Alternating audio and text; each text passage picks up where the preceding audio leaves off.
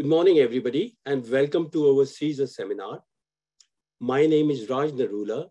I am the Associate Postgraduate Dean for SAS Doctors in Wales, and am also the Chair of Associate Deans UK.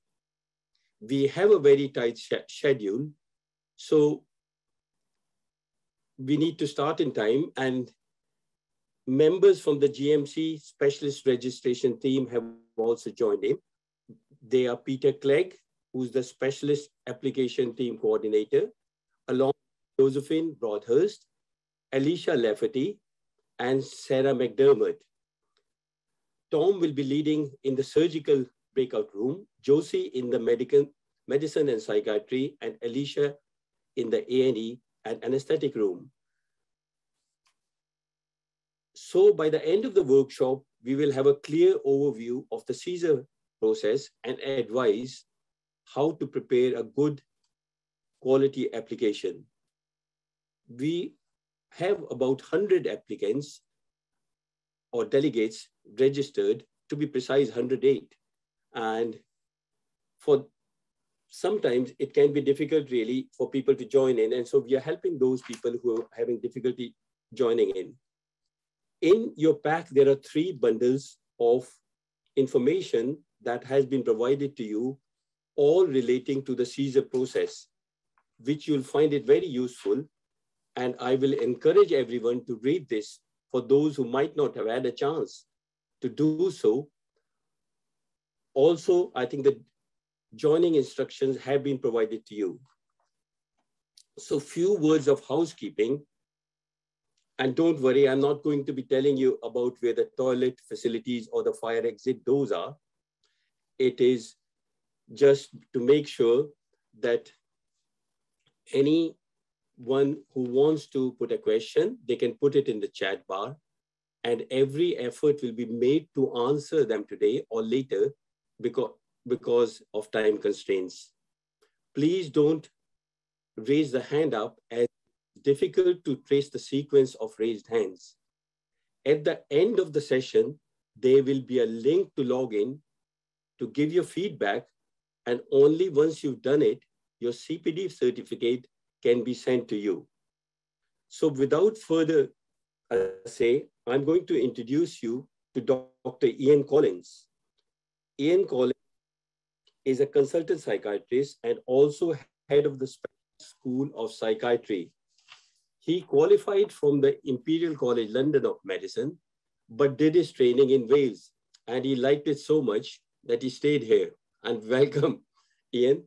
He's also the program director for Swansea Training Scheme, and he's now the director of Professional Support and Development at HEIW. So welcome, all over to you, Ian. Thank you.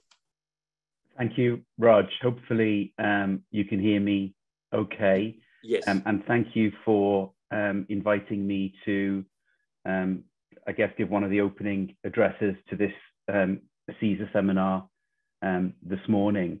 I just want to thank you, Raj, and Carolyn, and Fiona and colleagues from HEIW for organising this, and also colleagues from the GMC as well for working with us to organise this conference. Really, I just wanted to talk to you this morning for about 5 minutes about some of the things we're doing to help to support and develop our SAS doctors and our locally employed doctors across Wales. I was appointed about a year ago now as the Director of Medic Professional Support and Development within the Medical Deanery of HEIW. And one of my roles is really working with Raj and the wider SAS team, so the network of tutors across all the health boards, to try and improve the offer really in terms of developing and supporting SAS doctors.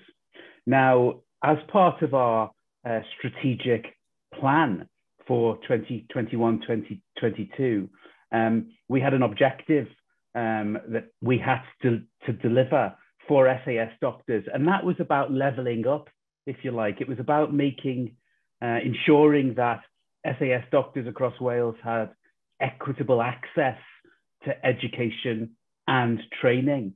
I think ultimately the vision for us in HEIW is to make the SAS route just as an attractive career route than sort of the traditional training pathways route. So we're actually committed to delivering a range of education and support opportunities for SAS doctors. And in terms of what we've done so far in 2021, 2022, some of you, thank you, by the way, some of you would have completed a survey that was sent out earlier this year. And that survey really was primarily to explore your views as an SAS body as to what your development and training needs would be. I think we had something like 200 and odd responses, 252 responses to that survey. So I want to thank you, and it gave us some really useful and interesting results in terms of sort of your appetite and what you would like from us to ensure that we're sort of supporting and developing you. The next big advance that we've done in this year is developing the HEIW CESR advice line. Some of you may have seen it advertised or heard about it, but we wanted really to give you an email address that you could contact us on if you were thinking of embarking upon the CESR route, because also aligned to that is our SAS CESR network. And we've been very fortunate to have a number of doctors across Wales, across multiple specialties, who have agreed to work with us and to offer sort of informal support and advice to doctors who are thinking of embarking upon the CESR route. These are doctors who have already successfully negotiated the CESR route. And we have a network of roughly about 30 odd doctors right across Wales in various different specialties who are willing to support and offer advice for those doctors who are just embarking upon the CESR route. So that was the next sort of big piece of work that we were involved with this year. In addition to that, we've also started working with some of our specialty schools, the traditional specialty training schools across Wales, to encourage them to start opening up learning and training opportunities to SAS colleagues as well. As you know, with the pandemic, a lot of our learning and training opportunities now are delivered online. So theoretically, there really isn't any capacity issues with regards to numbers of people that can attend those training opportunities. So we're continuing to work with some of the specialty schools to open up what would traditionally be targeted just at trainees to SAS doctors as well. And I know some of the specialty schools, such as anaesthetics, have started opening up those training opportunities. And we continue to work with those specialty schools in the future to open up more training opportunities. What about the future? Well, hopefully this is part of the future. We're running this joint CESR seminar today with the GMC. We're hoping to run more of these CESR seminars as well. We're continuing to work with the specialty schools to open up those training opportunities further to SAS doctors. We want to evaluate some of the work we've done this year in terms of trying to start that work of leveling up and making training opportunities equitable to SAS doctors. We're looking at our SAS tutor role across Wales and how we can further add value to that role to support you in every corner of Wales.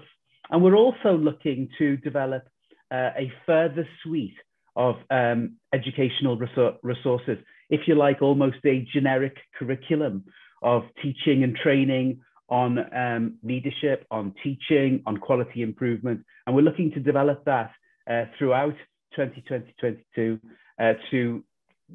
to give to you, to help you to develop in some of those generic areas which are so important for your CESR application. So I'm cognizant of the time. I think my time's up. I wanted to thank you again for the opportunity to speak. And I want to wish you a really great morning at the SAS CESR seminar. Thanks very much. Thank you, Ian. Thank you. Thanks very much. So next is I'm going to give you a small presentation on top tips for applying for CESR. So give me a minute while I download my presentation.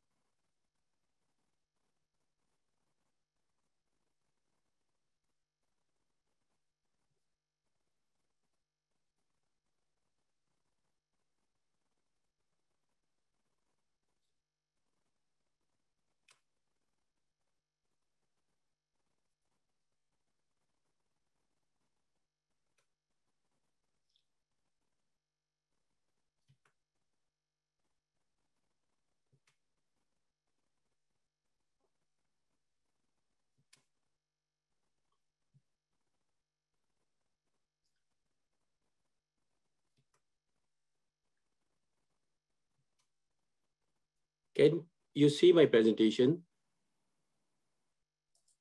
Yes, we can see that, Raj. Okay, thanks.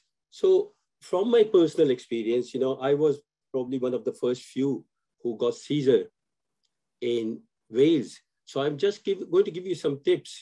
Some of this will be covered, as we go along in other presentations, but just a few important tips, when you apply for CESR for all delegates who are intending to do so. So my first and foremost thing is don't rush into applying for CESR unless all your information is complete. If you're missing some process which you haven't got your thing, don't apply for it, delay your application, because you have to get your portfolio right before you start rushing into it. Secondly, make sure that you ensure that you apply through the right route for applying for CESR. There are two pathways to CESR, one in a recognized specialty in this country and one in a specialty which is not recognized in country. So make sure you go through the right route. Include your full and current CV and make sure you put your CV in a methodical way in order-wise from dates which matches your application. Previously, documentary-based evidence to assess was usually based about 800 to 1,000 pages were required. Evidence had to be validated and authenticated and anonymous, but validation of evidence is no longer applied as this has changed to the current verification. Electronic evidence is largely accepted. And I've given you a link to this GMC website where you can find out a bit more about this. Make sure you translate your documents into English, because some of your qualifications which you might have done abroad may be in a different language and you would want to translate that. Remember, your application is assessed against the standard of the CCT curriculum. So make sure that you know exactly what the CCT curriculum is. Choose your referees carefully. Only 4 referees are asked for with a maximum of 6. Get your consent from the referees. Go and speak to them. Tell them what exactly the application process is and what is required from them. The college will use structured reports to triangulate your evidence from your application. So make sure you get it right. And the training and experience you have undertaken with them is all included. General surgery curriculum has been updated and some specialties are due to review the curriculum placed at the time. So when you do this, make sure at the time of your application, you have got the latest curriculum. Previously, it used to be based on the 4 domains of good medical practice. In surgical specialties, they moved away from these 4 domains. And so make sure that you know the exactly, what you're going to be putting in your. So 6 things to consider when applying for application. Be familiar with the CCT curriculum and assessment system. Read the detailed guidance and online application forms on the GMC website. Specialty-specific guidance for each CCC specialty and type of evidence required to support your application. Get local guidance from your educational supervisor in their specialty. Royal College guidance, and also specifically your email support from the GMC is readily available. Be aware of the statistics on application success rate, which is published on GMC website on regular basis. Common CESR application pitfalls and how to avoid them are, there is too much or too little information.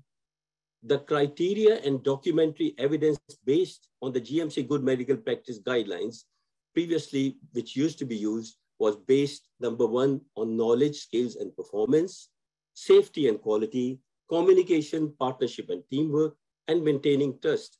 And 75% of your evidence bundle used to be for domain 1. And typically 20% of your evidence bundle was for domain 2 and 5% for domain 3 and 4. So 5 ways to ensure that you're prepared for CESR. Speak to someone who has successfully done this in your specialty. Provide the right amount of evidence. Make sure you have all the documentary evidence needed for the CCT curriculum. Don't rush if some information is missing. Delay your application, as it is best to get it right the first time. It's an expensive procedure, costs over £1,600. So best is to get it right the first time, and choose your referees carefully. The common reasons why applications are unsuccessful is lack of audit experience, lack of workplace-based assessment or assessment tools, specializing in one area and not wider knowledge, lack of evidence of research, lack of management and leadership experience, and a full audit cycle is needed. Examples of super specialty, for example, neonatal medicine in pediatrics, lack of experience in anesthetics. So these are the things you would say you knew before, or at least I knew before I applied. So that's all I have to say, but I'm sure you will listen a lot about more of this as we go along. So thank you very much, and put your questions in the chat bar, and hopefully we'll be able to answer all your questions, at a later time. Thank you.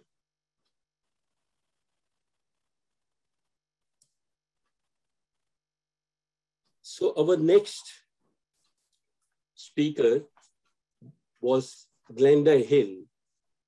She was supposed to be doing this presentation live, but due to some technical difficulties, she hasn't been able to do it. So we have recorded her presentation. Glenda is an associate specialist in dermatology. She was initially a GP and used to do some clinical sessions in dermatology, but then that created interest in dermatology, and then from staff grade she moved to associate specialist. She works in North Wales and now has got a CESR going back in 2015. She was also given the best award for clinical service in innovation. As I said, unfortunately, due to technical issues, she can't be with us, but she has provided us a video which she has recorded about a journey through CESR. So we're going to play the clip from her video. So Fiona, if we could download that clip, please. Yeah. Yep, it's on the way.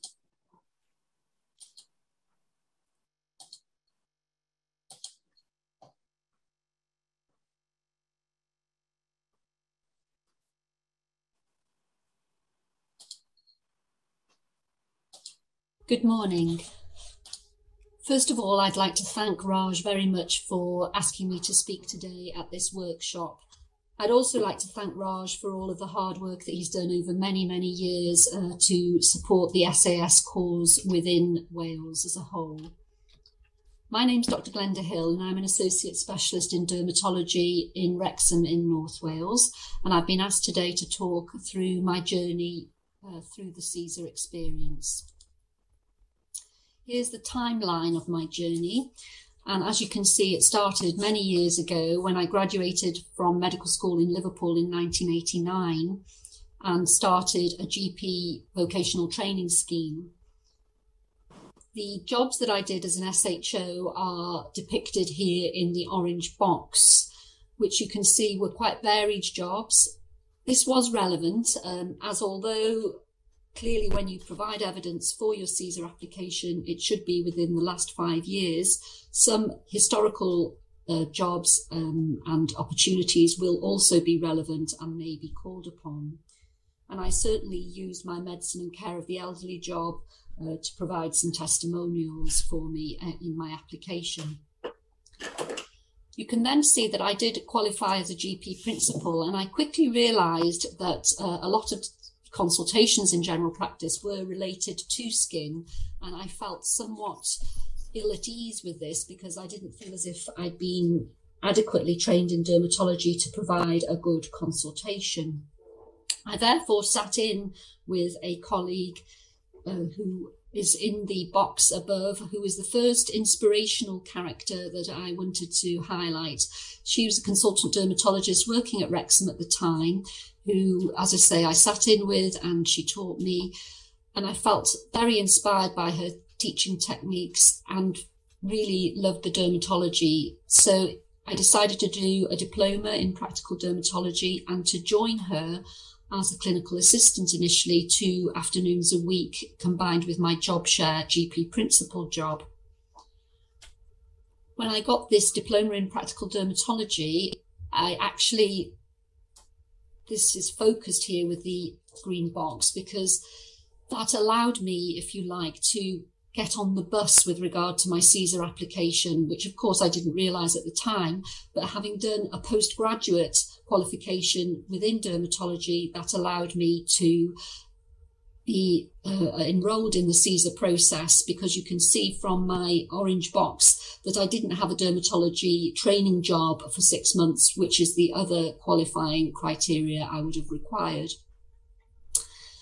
I then carried on in this combination of being a GP as well as a clinical assistant for 5 years until 1999, when I decided, in fact, to give up general practice and become a full-time SAS doctor within dermatology. This is where I encountered my second inspirational character, who's listed at the top, Dr. Sue Jackson, who was another SAS clinician whom I met at postgraduate meetings, who actually was really, really very strongly positive about the SAS cause, somebody similar to Raj, really. And she really allowed me to engage more positively with other, perhaps more uncomfortable roles, such as leadership and management roles that I hadn't really considered, including joining committees to support SAS dermatologists. Over that period, I gained discretionary points, and in 2008, I helped to support the SAS doctors within my trust with the negotiation of the new SAS contract, as I was the LNC representative for SAS doctors with the trust board. I have then carried on with my role as an associate specialist, and you can see that in April 2015 I gained a positive CESR. From my title at the beginning of the talk, you can see that I also continued as an associate specialist, and Raj may have detailed some of the reasons behind that when he gave my introduction today. This is a pre-recording, so unfortunately I can't listen in actively to it live, but Raj is aware of my past and the reasons why I have chosen to stay as an associate specialist rather than apply for consultant jobs.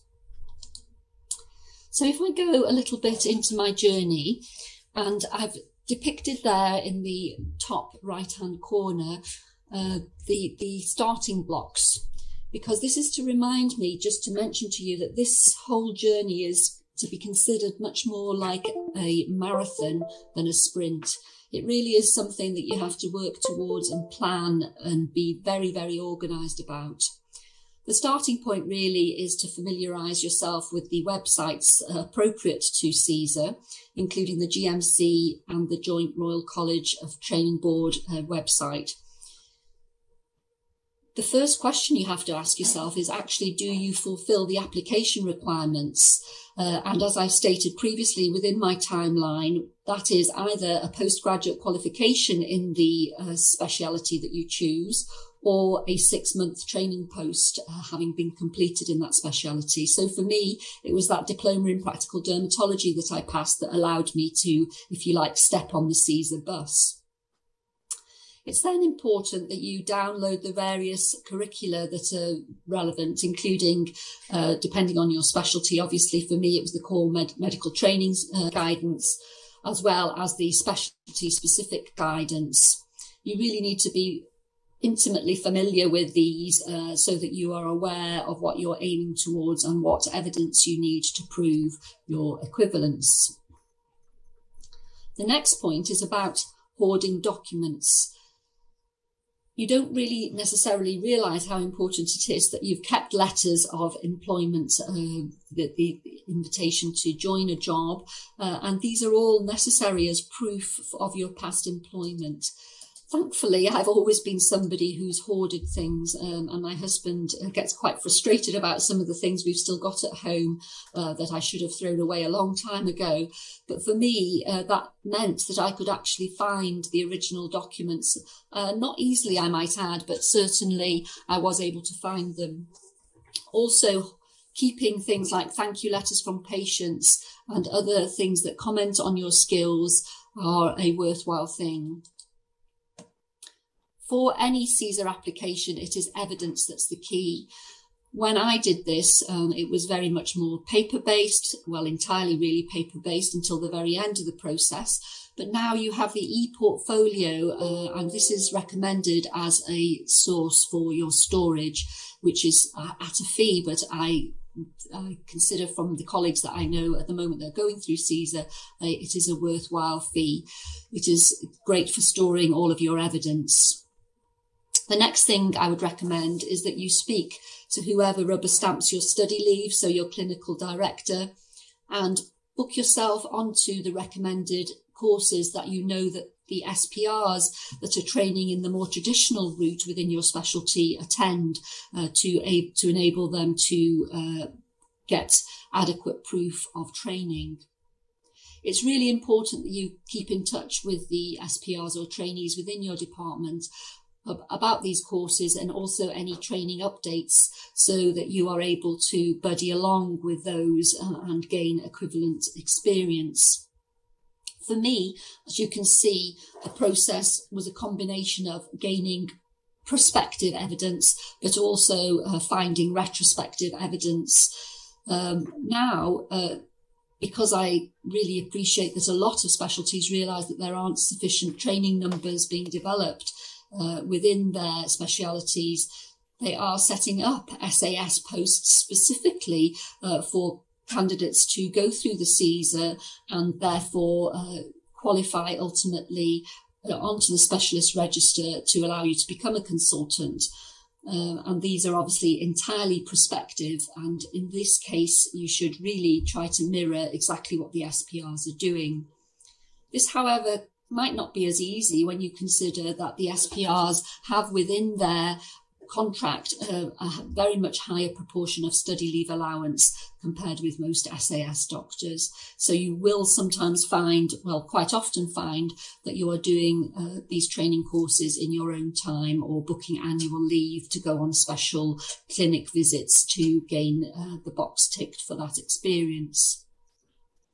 I would also suggest, if you know that your trainees within your specialty have to pass their SCE examination, that you look into that curriculum and plan when you're going to sit that and study for it. Certainly within dermatology, this has become mandatory or compulsory for trainees, and therefore is the best way of gathering any evidence to prove your knowledge base in the dermatology specialty. You also need to get your CV up to date. And by this, it's not just the standard CV that you might use for a job application. It's a very specific and structured CV that is the requirement by the GMC. And this lists here the order in which I had to present my CV to the GMC. And as you can see, there's quite a lot of detail there, which you need to look into, ensuring that your CV has got all of those facets in it. If you think about your role, it's really a time for you to blow your own trumpet, really, by looking into everything that's involved with your role. Not only the clinical service, but the management and leadership, the teaching and training, and also roles for the wider NHS.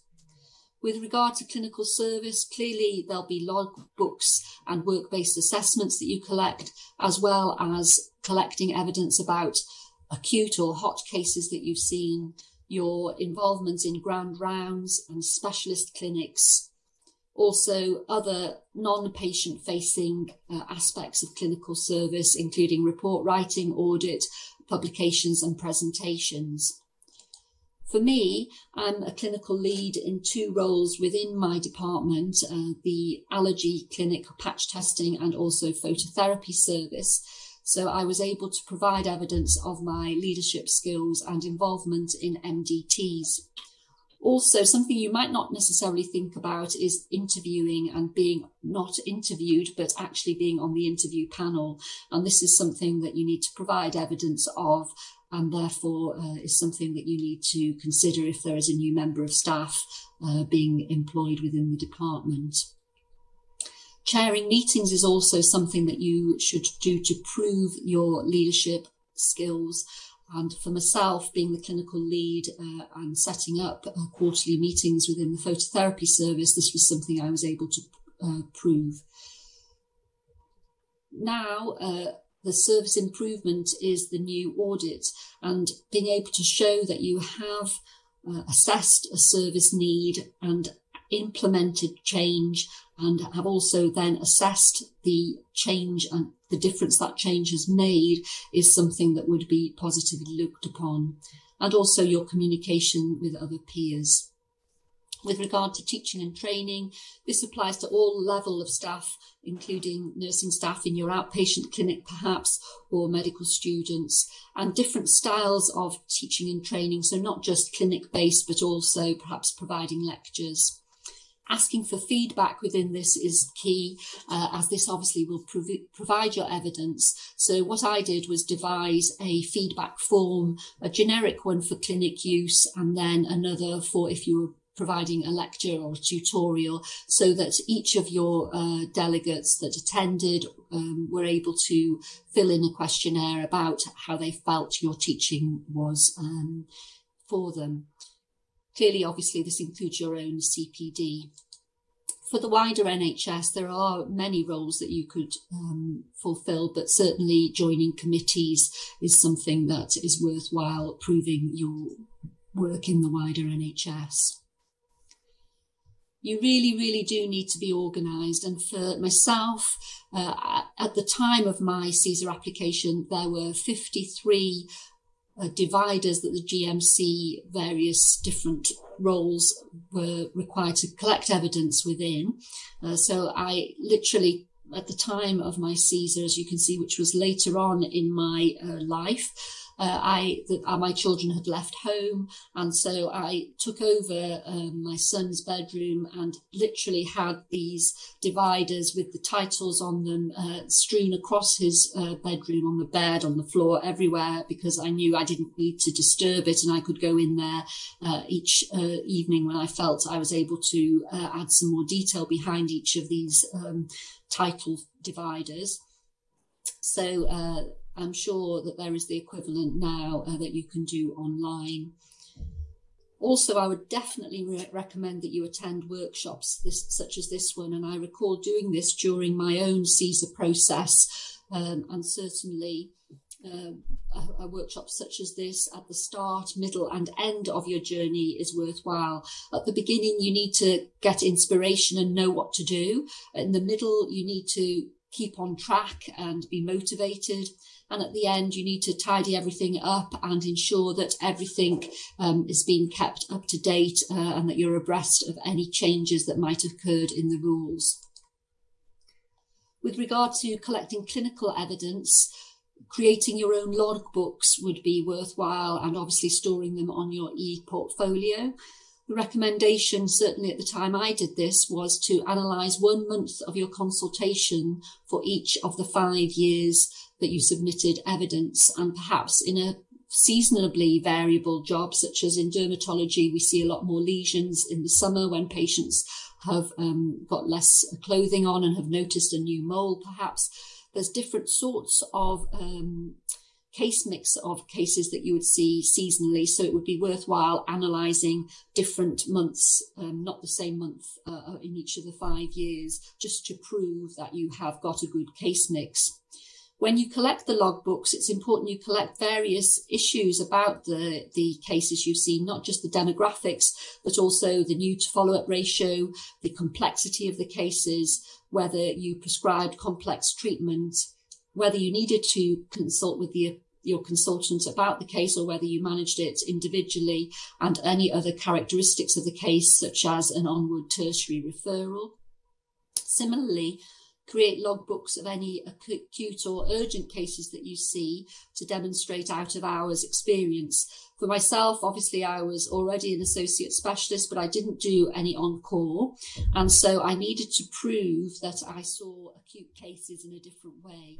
And that was by attending ward referrals and asking for case-based discussions about that with my consultant colleagues. It is also, I felt, worthwhile creating a portfolio of very interesting complex cases just to prove the depth of your knowledge and show how you have monitored and looked after a patient through their whole patient journey. Even, if this leads on to a tertiary referral, clearly you can collect evidence to show the whole of the process.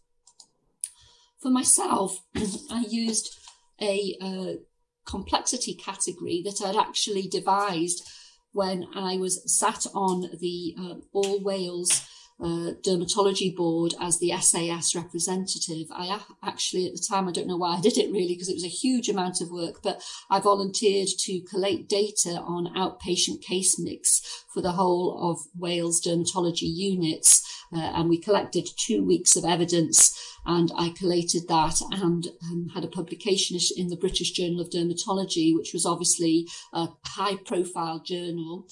So that was not only useful for my application, but also I could use my complexity categories that we used within this paper to highlight the different types of cases that I might see. And there were 4 levels that we used: routine cases, intermediate cases that required much more training and closer supervision by a consultant for untrained individuals, giving examples as I have there, and then the complex category requiring management in a hospital-based treatment only under very close supervision by a senior dermatologist, and examples again have been provided there. The 4th complexity category was cases requiring admission. I've just highlighted here in this chart the particular complexity categories that I collated evidence on.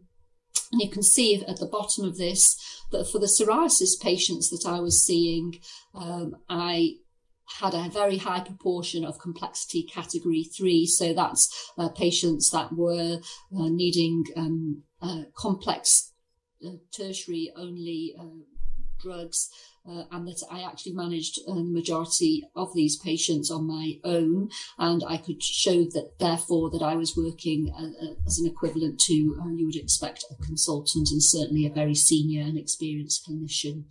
Clearly for skin cancer cases that are more the bread and butter of dermatology, they were mainly considered as complexity category 1, and you can see that the various different categories of disorder that I collated the evidence on. And this was a nice pictorial way of demonstrating to the assessor who's assessing your CESR application about the sort of cases that you see, and it really is essential in my eyes that you provide evidence in a very easy to collate way, so that it's easy for the person assessing you to say, yes, this person is working at a high level and therefore demonstrates good equivalence.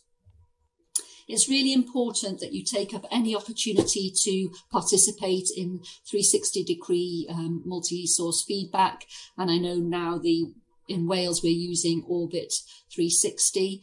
So it is important that you have, I think for me, I put in 2 sources of that over the 5 years, different MSF feedbacks. And obviously you must engage anyway with your appraisals for your revalidation.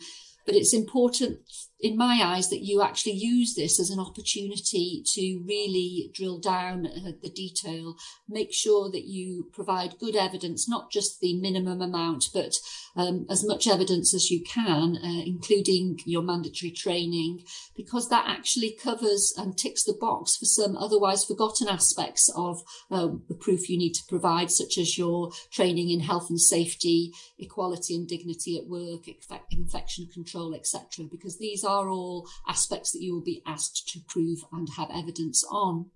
Also, during your appraisals, you can negotiate time with your appraiser in your personal development plan for you to work on your CESR preparation. It's also obviously really important that you provide evidence of clinical audit and service improvement, and that you do complete the cycle. Just providing one audit and then not re-auditing to complete the cycle is not sufficient. You do need to show that you have completed the audit cycle. You should treat any clinical encounter as a potential work-based assessment.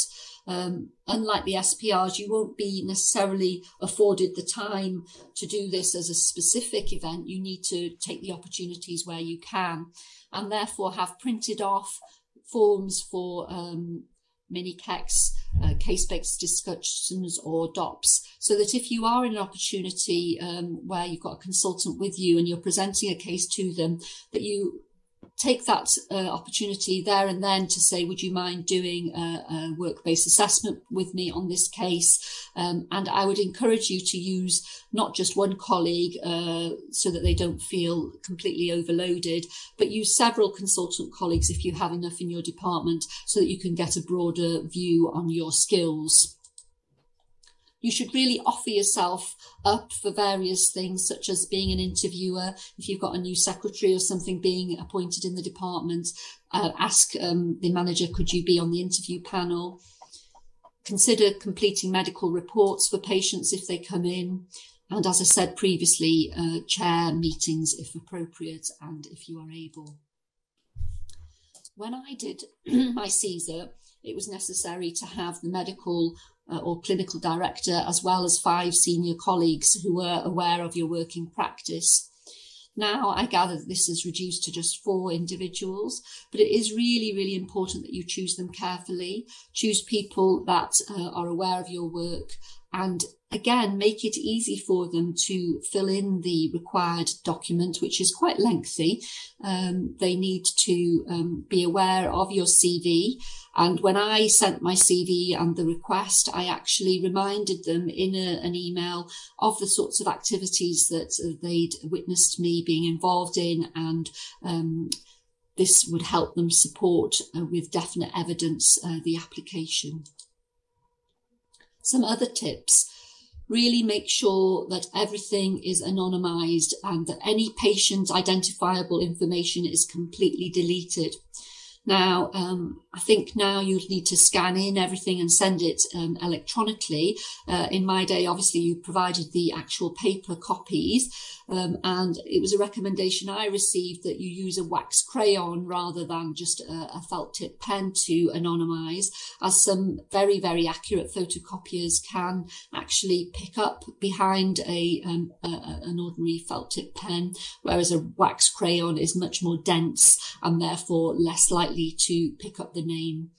The GMC do not look favourably upon you if you do not anonymise everything.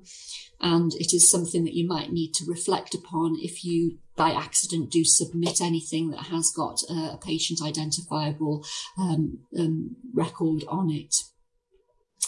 In my day as well, every single piece of paper that you submitted had to be authenticated, validated, signed and stamped by the appropriate institution, which was quite an onerous task. And I recall spending some time with my main consultant, who was supportive of my application, helping him to do that, and providing a stamp to at least have his credentials underneath his signature stamped, so that he didn't have to write that on each individual sheet.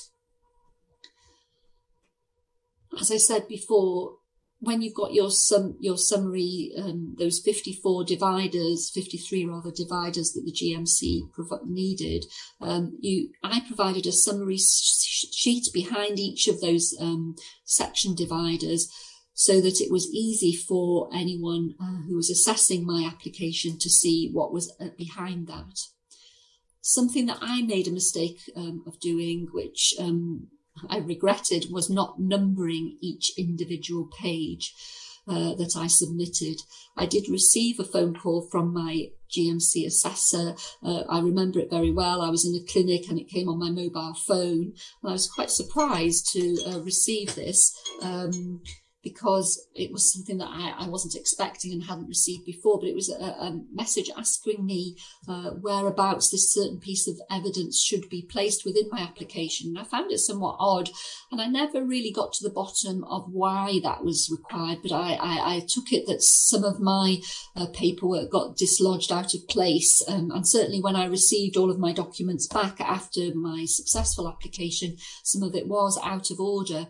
So it is important that, when you're scanning it in, you make sure it's all numbered, so that there's no chance of anything being misplaced or put out of order.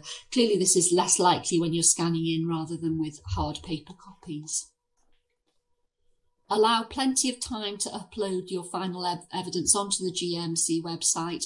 Once you've started applying, there is a time restriction, so you need to make sure that you don't go beyond that. Be aware that when you actually are filling in the text with your application, that you are concise, because it is text restricted, and you need to make sure that when you're highlighting to the GMC what application and what evidence you provided, that you do it in a concise manner. For me, at the time, you had to submit it in a paper fashion, and as I say, the recommendation was to use a trustworthy courier. But because I was already in North Wales and not too far from the GMC head office in Manchester, I actually chose to ask the GMC if I could have a time slot with them to provide my evidence in person, as I had submitted and I'd put so much effort and work into this that I really didn't want it to go missing. It's really, really important that during this process you stay focused. It's a really arduous task, and as I said, is a marathon rather than a sprint. So it is quite easy to drift into inactivity and sometimes think, oh, I really can't carry on with this now, and give up. But it really is worth it. So please do try to stay focused, and by joining, as I say, update meetings such as this, it can be a worthwhile trigger and increase your momentum. Certainly I'm lucky in that the British Association of Dermatologists had very much, not necessarily when I first submitted mine, but subsequent to that now for new applicants, have really taken on the CESR process on board. And it's really because the reason I've already discussed with you, that the NTN numbers in dermatology are vastly reducing, and to get consultants coming through, they have realised that by employing SAS clinicians and helping them through the CESR route, it is a way of getting people trained and onto the specialist registers that can then become senior consultants ultimately. So if you go on the BAD website, bad.org.uk, and you come up with this screenshot, if you tick on health professionals and click there, and then go down to education, and then click again on education, and you'll get a drop box and you'll get CESR guidance. I would suggest that even if you're not in dermatology, that you look at this, because there's some really useful links there. There's a 24-page guidance document, which I was part of producing. And there's also examples of successful applications and what you can expect from the GMC. This is just a part accepted application showing what will happen when you first submitted your application. As you'll go through today, there are certain timeframes within which you'd expect to hear back from the GMC. And when your first GMC assessor has looked at your application, they will see if there's anything that the GMC consider deficient and send you back a document such as this, where it's highlighted here in blue, why it has been returned and what additional evidence you are expected to submit before the GMC are then happy to pass it on to the SAC advisors. The BAD have also set up annual CESR workshops and also have useful links to the specific guidance and other articles published on CESR. So basically, that's the end of my journey. And as I say, please stick with it. It is worth it. And good luck with your own applications. And thank you again, Raj, for asking me to speak.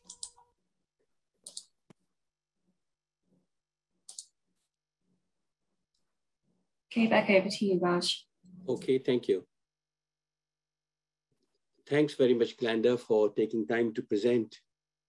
Excellent. I'm sure this will help the prospective candidates when they're applying for it. So once again, I know you're not there, but we'll send you a message of thanking you for taking time to do this.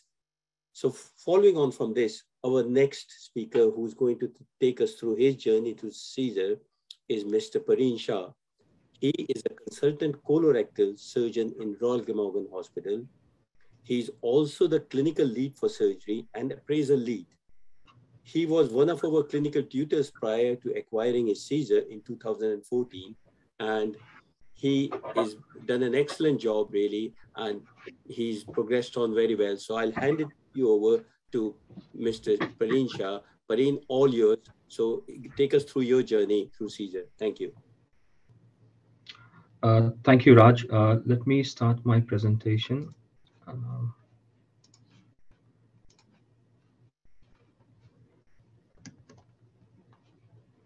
I'm not sure whether you can see that at all. Not at the moment, Pareen. Okay, I will.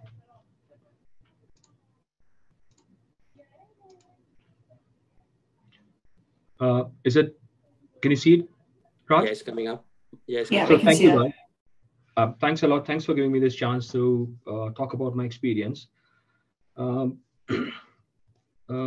journey started, I would say, back in 2000 when I passed my Master in General Surgery from back in Mumbai.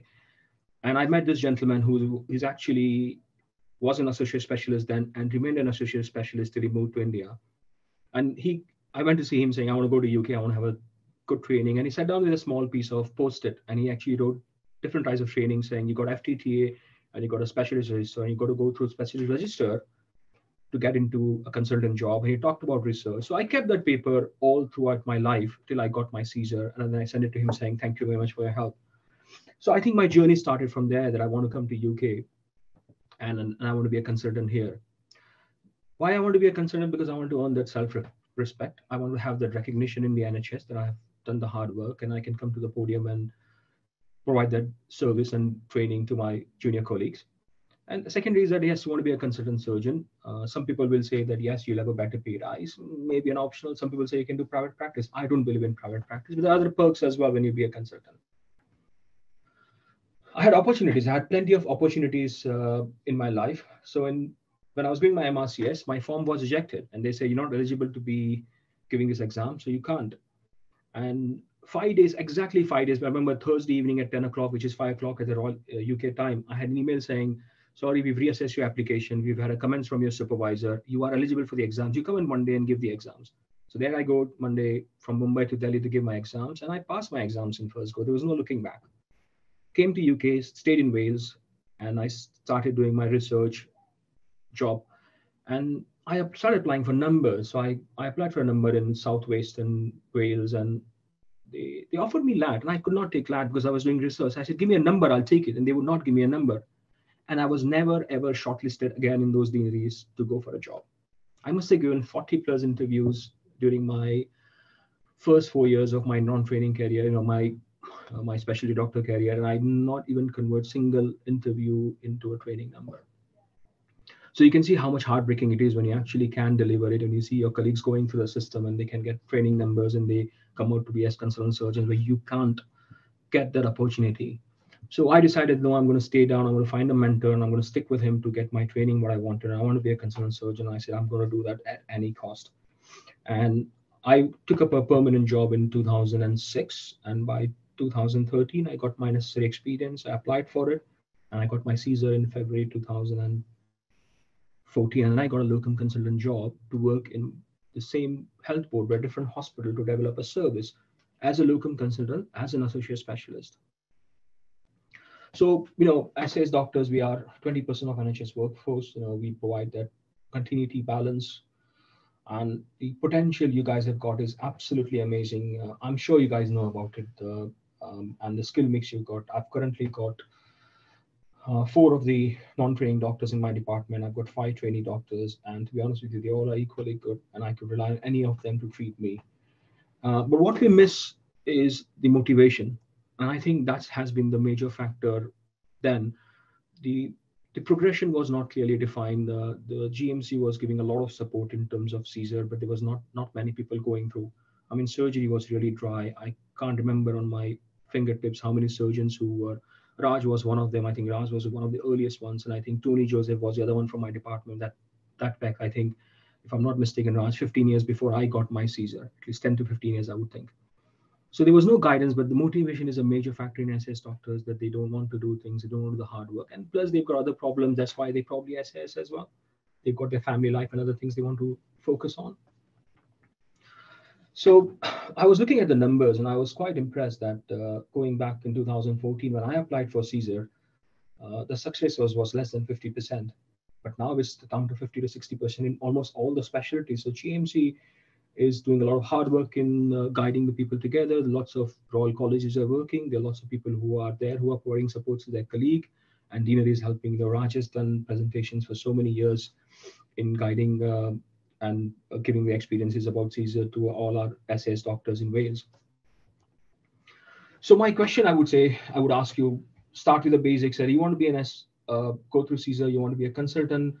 Have you got this? These are some of the key things I would look for it. Have you done any higher degree, like an MSc or an MPhil or some degree in terms of a training from Royal Colleges? Lots of opportunities you can do. There are lots of free degrees you can do. I did my higher degree. I did a formal research here and I did back home as well. And I got tons of publications from it. So publication is something else you do to recognize yourself and say that you can go through CESR.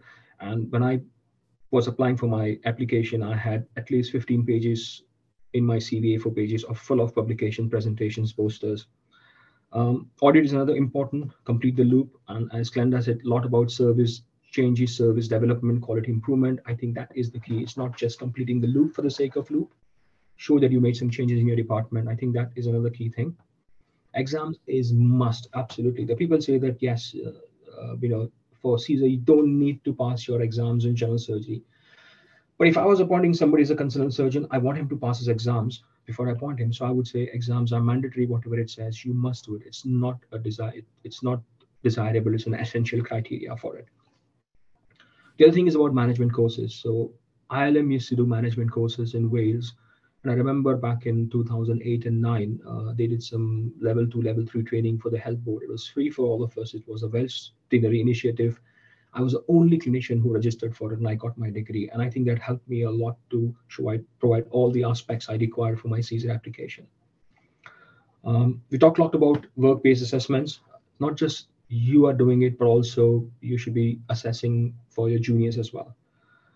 Back in 2014, I think WBAs were only meant for the trainees. The ICP wasn't pictured. They just started.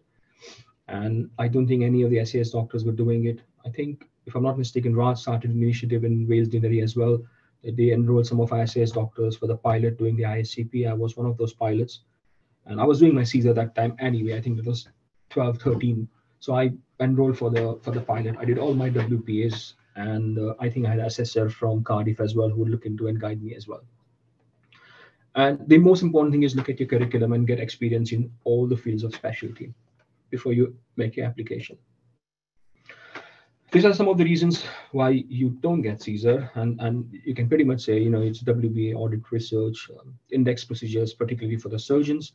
If you haven't done necessary procedures, you are unlikely to get your application through. Complaints, failure to show the engagement with that process, failure to show the learning events from it. I think that's another pitfalls you've got. And the other thing is, if you don't have evidence of management leadership, you're probably not likely to go through as well. So you've got to show that experience. My application was paper-based like Glenda. My application was probably 1,000 pages. I think that would say, I think things have changed from there on. The amount of evidence is more tailored now as compared to what it was before. So as I said, my planning started back when I came to UK, and I got a specialty doctor in 2008, and I became an associate specialist within 2009. And my clinical director then actually asked me why you want to be an associate specialist. And I told him that I want to progress to be a consultant, and the window of opportunity will open. And when I want to be ready, I want to do independent lists and I want to have recognition. And he said, fine, I will sign your application. And I got that. I did everything else which nobody else wanted to do. So you have to identify in your department what is your workload of your colleagues, what is the workload of your consultants, and what they don't want to do. Things like mortality review. They don't have time for this. They don't have time for going for these user group meetings, because they've got important things to do with scope. So I think you need, if you're an endoscopy user, why don't you go for a meeting instead of sending one of your consultant colleagues for it? Managing the rota. Who wants to manage? Nobody has time to manage the rota. Why don't you pick it on? So I picked up rota management. I was doing mortality reviews. I was doing endoscopy user group meetings for them, and I was representing the surgical department in all those areas. I went on a lot of courses, yes, tons of them. Any other free course I would find, I would go for it. But I organized a lot of courses as well. So I used to be VIMAT used to be a home for me. So I used to go for a lot of teaching surgical courses, basic surgical skills, advanced surgical skills in VIMAT. I used to organize a lot of skills courses in Prince Charles Hospital. So we used to run a laparoscopic masterclass, which I did for many years. And I'm still one of the person who organizes them. And actually now I'm the faculty on it. We also run the enhanced recovery courses and courses for the nurses and the course for the complaints for the whole hospital. So I just could find a thing, and I would just sit down and organize a course and get the right people involved and open it for the whole hospital to join. I would say it was a piece of cake, and I don't think it was any hard work involved. I was also one of the first SAS tutors when they were appointed. And I think I was really honored to be appointed. In fact, to be honest with you, I wasn't going to go for it. I was so much focused on my clinical work and my CESR. I never thought about it that I could be an SAS tutor. And it is one of my colleagues who actually said that, have you seen the application? It was 2 days before the deadline, and he said, why don't you not applying? He said, you can. And I thought, it's going to be a busy job. I said, yeah. I said, yes, we will support you. Do it. And then applied, and I got the job. But none of this would happen on my weekdays. This is all working Saturdays, Sundays on my time, on my me time, to be honest with you. And I think you should be prepared to spend a lot of your personal time to achieve this goal. Some of the tips I would say, I think I would just reiterating the things which everybody else has said. Look at your specific guidance. It is changing all the time. Look at what you need to get your CESR.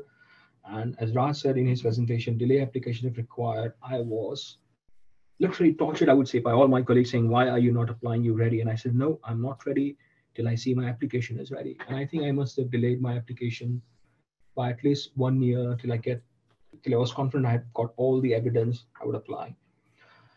And the reason I say I knew it is because when I applied and sent my application across to GMC, I exactly knew what is going to come back from GMC. The two things was going to come back was verification of my Indian experience and verification of my LAT from West Midlands Deanery, which was not verified. I knew, and that's the only two things was sent back to me. They need to do this. And guess what? Between those period of assessment of 4 weeks, I was ready with those things. So as soon as the paperwork came back to me, within a week, paperwork went back to them. Thank you very much. I've done it. And there was no looking back. GMC organizes a lot of websites, and they've got a good website. They've got lots of seminars they were doing then also about CESR, and I would strongly recommend you to go on that. It just gives you a lot of information and a good guidance to do it. Select your referees. Well, I think you need 4 now. We could put 6 or 8 then, I think.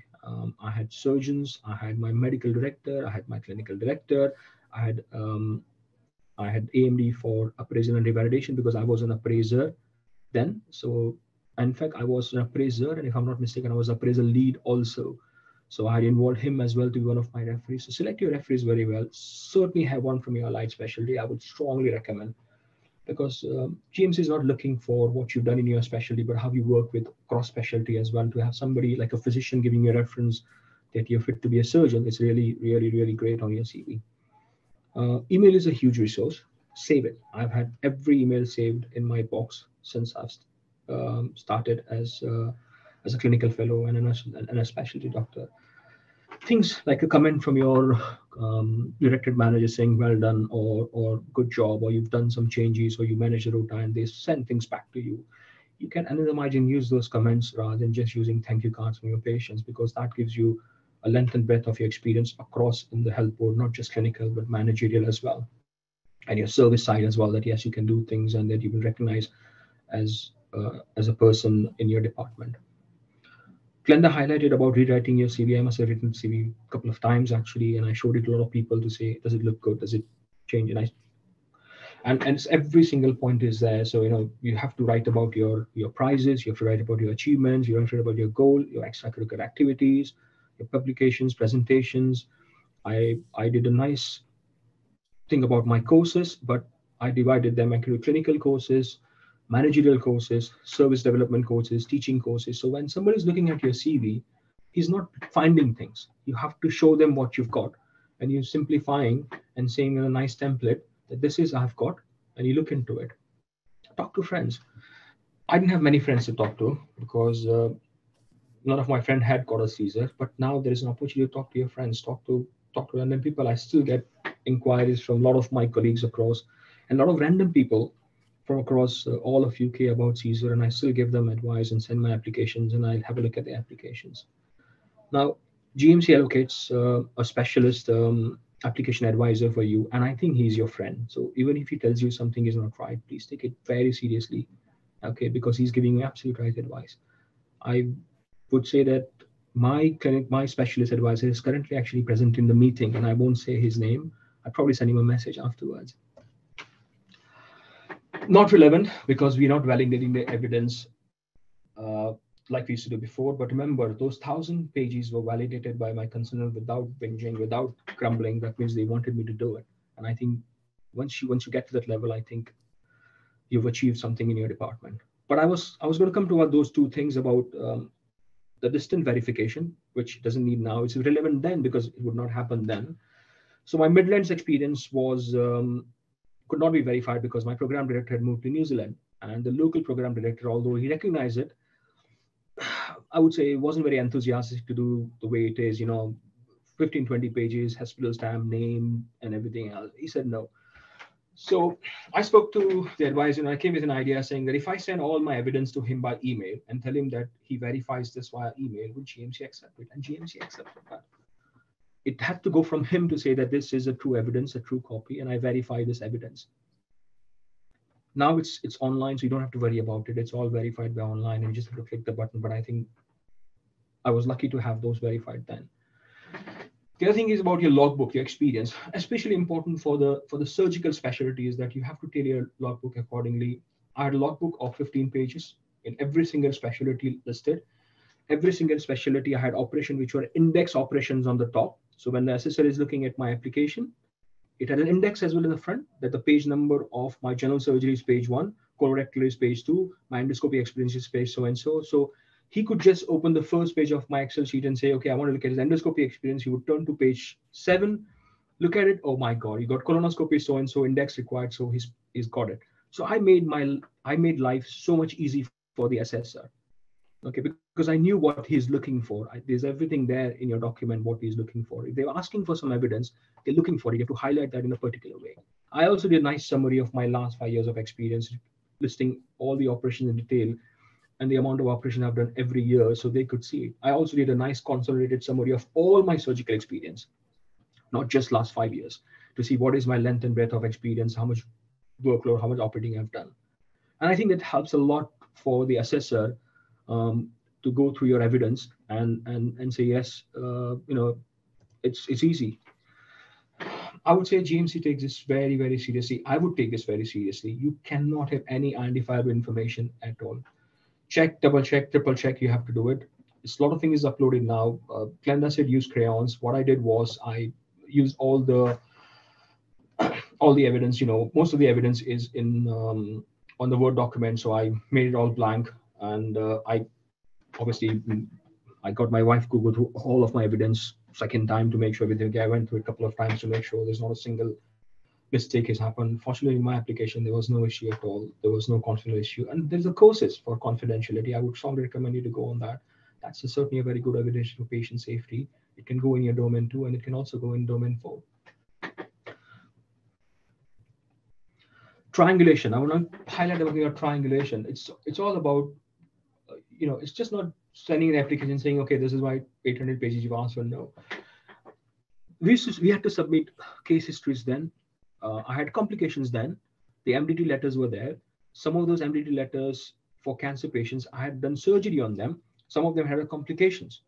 So what I did was I took the opportunity to triangulate some of the evidence. So every time there would be an MDT letter, I would send an MDT letter, but I would make a note at the bottom for my assessor that this is triangulated here. I was involved in this case. I've done this. This patient has got an MDT letter, page so-and-so in my document. I've done surgery on this patient, page so-and-so on the logbook, number so-and-so. So everything was so much nicely triangulated that my assessor could see that, yes, I've done the surgery, I've done the index procedure, I've had a complication, I've managed that, I've written that to GP. And if I had a complaint, I've triangulated there, where are my learning points? Have I gone on a course to learn something about that? And it's all there. The whole thing was like a nice maze where you could go from 1 point to 2 point, and I would actually guide him to go there and show him what I wanted him to see. And that's how your application should be. Raj talked about this, and I'm not going to talk in detail about domains. I think the original CESR application was fully based on current appraisal thing. When I got it, GMC was coming out with compulsory regular appraisal revalidation. The whole of the process was based on the CESR was based on the. Very few would have done appraisals before 2013. I was one of them. I had regular appraisals. I made a point to do it because I knew that when I apply for my CESR, that would be counted towards it, that I was regularly assessed by my colleagues. Old age was a piece of paper, and that I was fit to practice, and I was doing everything I need to do to improve myself to achieve that goal. So when I applied for application, I was one of the, I don't know whether other people had it, but I had my appraisal inside, and I had at least 3 or 4 appraisal which went in as an evidence. So look at your syllabus. Exams assessor is must. WBS is level 3 and 4 is must. You have to have level 3 and 4. Definitely level 4 in your index procedures. If you haven't done it, I would not give somebody a consultant job. So why would you get it from GMC? So make sure you do that. Courses, as I said, we discuss about how to classify them. Diploma in management is something I think you must do it.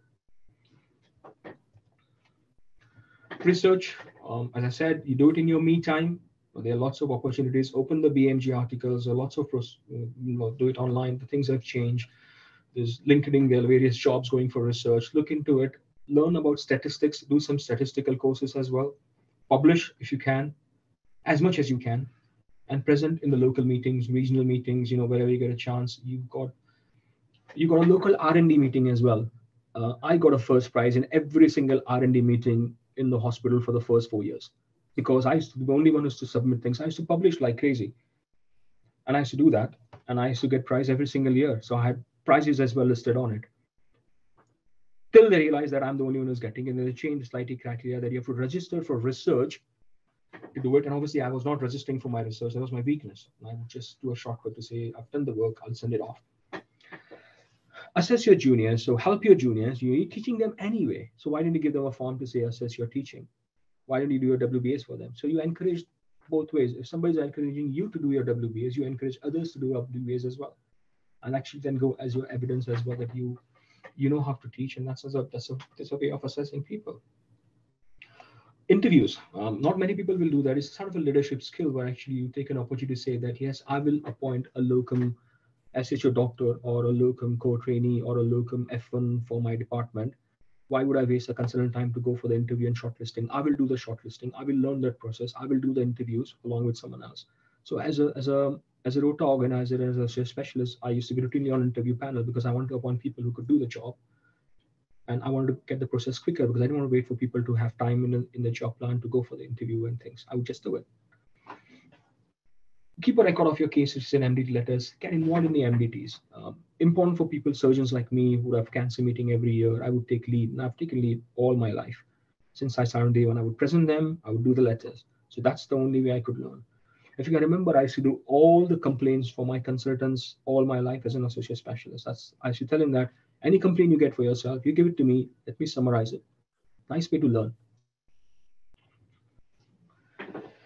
Teaching, it's good to get feedback about your own teaching skills. So, you good to have the certificate, but always when you teach something, give a small, ask for the feedback and collect those feedback and collect it so you can actually put that into your application as well. Any evidence of independent activity, I would not miss it at all. So if you do an endoscopy list or if you do a clinic for dermatology for excision of small lumps and bumps, anything else, I would say keep that activity. Hi, Perrin. Hi, Perrin. Can you hear me? It's Carolyn here. Hi. Hi. So we've more or less run out of time. I'm so sorry. That's all right. I will stop it. Are we able to finish up and we can send the rest of, the whole presentation out? But Perrin, don't stop it. Yes. Don't stop it. Just sort of try and wrap it up in the next 5 minutes or so, please. Yeah, that's fine. Sorry, no problem. And then we'll send the presentation over to the delegates. Sorry, I just lost of time. So I'll skip that. So I think domain 1 is the same thing. We talked about audit and safety. I won't change that. These are the evidence of communication. So you've got it anyway. And management of trust, where you could include your vaccination as well, which you've taken for it. I had some of the challenges, and I'd overcome them. So yeah, I've talked about that anyway. Thanks to it, that's Prof. Hare, who was one of my mentors, and I'm one of the registrars who come out of the department as a consultant. And there are 4 of us who've come out totally. 3 came out after me, and the last one got his CESR application through just last week. And I can see that some of the other guys who supported me, thanks to my wife and kids, but lots of hospital staff and managers supported me and guided me as well and gave me the evidence I required. So yes, my journey was enjoyable. I had a lot of hard work, very satisfying, and I will do it again if I have to do it at any cost. The journey doesn't end here. People will say your journey stops at CESR, but I would say it continues on. I had an interview, I had a strong competition. I was meant to get a general surgery job. I topped my interview and they had to give me a colorectal job, and they converted all the job to colorectal eventually and appointed all 3 of us who was on the interview panel. So from there, I became a surgical tutor for the trainees. I designed, again, the new rota for all the junior doctors. I established laparoscopic colorectal service. I'm currently the appraisal lead for RT-ILG, and I'm the clinical lead for general surgery, appointed only 2 weeks ago. So my journey hasn't ended. I want to keep on progressing myself to achieve my goal. My email address, and I've got a blog as well. So if anybody wants anything else, there is an email address. You can contact me and I'll help them out whatever I can. Thank you very much, guys. I'm sorry about running over. Okay, thanks, Perrin, for an excellent presentation and in detailed presentation about taking you through your journey. And I'm very grateful. And it was nice catching up with you. But don't worry, sometimes, when you're actually doing the presentation from heart, it overruns. So I won't worry about that too much. Once again, thank you very much, Perrin, and hope to see you. Thank you, Raj. Okay, all the best, Perrin, all the best. So next, I think we have got a break actually for about 10 minutes. So can we just cut that break down to 5 minutes? And then basically we will, it is 10:35 at the moment. So can we get back at about 10:40? And then we can basically start with the GMC, who are going to present on the application process. So please stay on, don't sort of run away, have a comfort break or make yourself a quick cup of coffee. What we will do, if you are all agreeable, we could take the second break out, between 11:50 to 11:55 and continue on from the breakout sessions. So I think that might be a best idea to catch up with some time. So have a good 5 minutes break and I'll see you soon.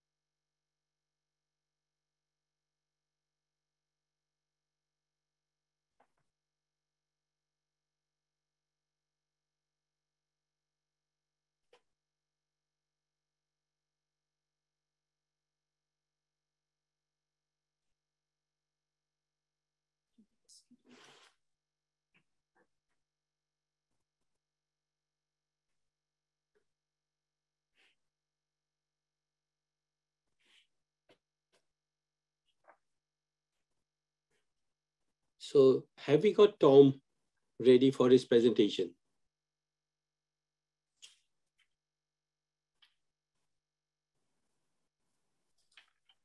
Just going to see if he's in the room. Just bear with me 1 second.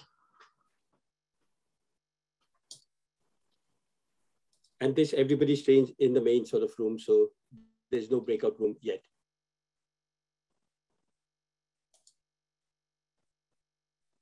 It's Peter giving the presentation. Peter, is it? Yeah. Okay. So if you could bring him on, please. Yeah. Yeah, Peter, give me a second. I'm just going to change your settings. I think you logged out and back in again, which is why it's reset you. So I'm just going to make you a co-host again.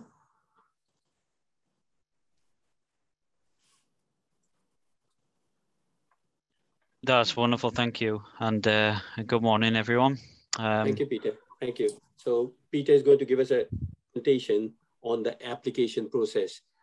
There are a couple of questions that have already come in. Would you want to take them after your presentation, or would you want to leave it right to the end? I think, just conscious of time, I think unless there's anything really burning, no. I think we should probably just keep questions to the end, and okay, I'm sure during fine. the breakout sessions with the specialist application advisor, there should be plenty of opportunity to ask some questions there as well. Excellent. Thank you. Okay, carry on. Thanks very much. Thank you.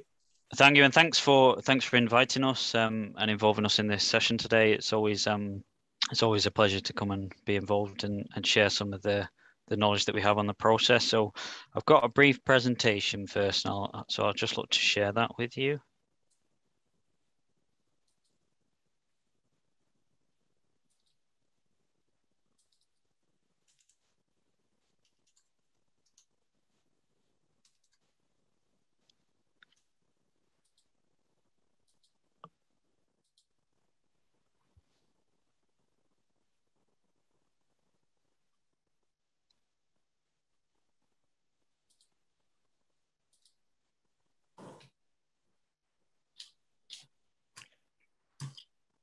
You're right to tell me, is that showing on the screen okay for everyone? We're seeing your PowerPoint screen, but it's not on slideshow mode at the moment. Okay.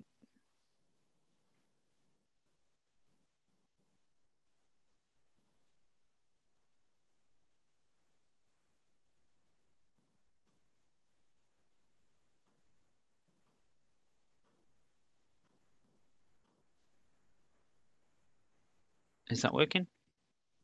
So I can see your presenter view. If you go to, yeah, that's it there. Perfect. Lovely, thank you. Thank you. I always struggle with the technical things. So we're here from the specialist applications team today at the GMC. So as I say, I've just got a brief sort of few slides, about 20 slides or so, just on some of the key points in terms of applying for a CESR with the GMC.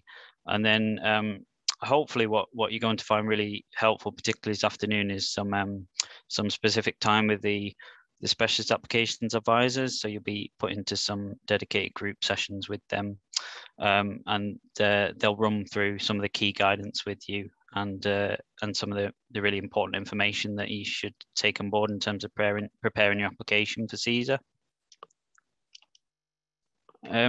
So I appreciate that some of this information you may already be aware of, or may have been said in some of the presentations that I've just followed, but just for completeness, so a CESR, as we call it, is a certificate of eligibility for specialist registration, and it's essentially an application route that's open to doctors to apply for specialist registration with the GMC. So you must be on the GMC specialist register if you want to work as a substantive consultant post, essentially in the NHS at some point in your career, perhaps in the future. So this application gives doctors an opportunity to apply for that type of registration and that recognition. And it's really designed as an alternative or an equivalence route to the standard training route in the UK, the CCT, the Certificate of Completion of Training route. So if a doctor hasn't fulfilled that training program route in the UK, then it is open to them to apply through this equivalence-based process. And ultimately, it's all based on an applicant presenting a robust and quite extensive portfolio of evidence that demonstrates all the competencies and the standards required by the UK CCT curriculum for the specialty that they're applying in. So it's not an inferior route to the CCT. We hold it to exactly the same standard, and it leads to the same goal, which is specialist registration with the GMC, and that gives you that opportunity to work as a consultant in the NHS. And it's based on evidence. So as I say, an applicant needs to put forward evidence that demonstrates that they're currently competent in all the competencies required by the current curriculum for their particular specialty. There's a couple of points I've just highlighted at the bottom there. This doesn't happen in every scenario, but it's something that we've maybe noted, and it's worth sharing it, I think, which is that CESR isn't purely an assessment of your competency in your current role or your current responsibilities in your current job, for example. It's very likely that your recent or your current role will certainly be beneficial for your CESR application, but the assessment criteria isn't what your current role it requires you to do or gives you opportunity to do, and it's important to think about that in terms of gathering and preparing your application. The assessment standard is that full curriculum.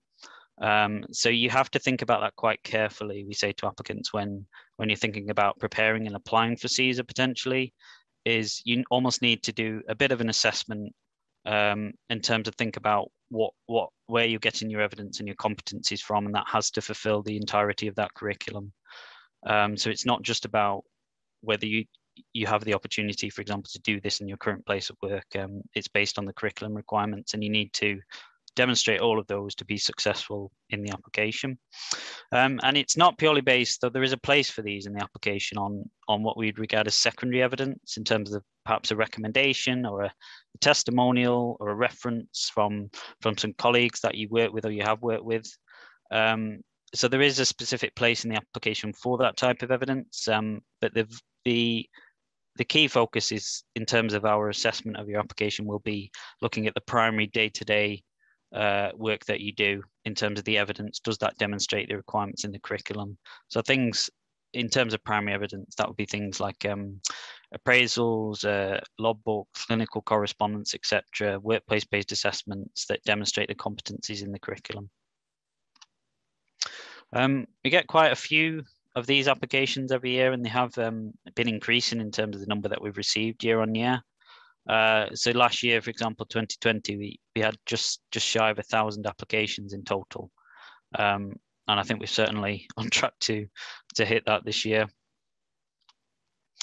In terms of the breakdown, just for awareness really, and I'm aware that there's quite a mix of different specialties present at this session today.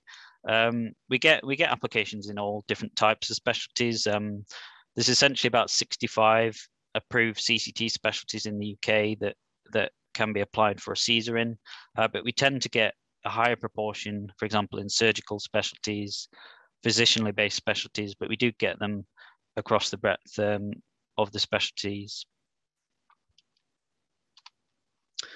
There's an eligibility requirement. So you have to fulfill this. It's quite straightforward to fulfill it, but it's important that you're aware of what it is and you demonstrate this and meet it as part of your application for CESR. So this forms part of the legislation that kind of underpins the CESR process. And essentially, at some point in your career, if you're looking to apply in a CCT specialty, so something like anaesthetics, for example, it's a CCT specialty in the UK.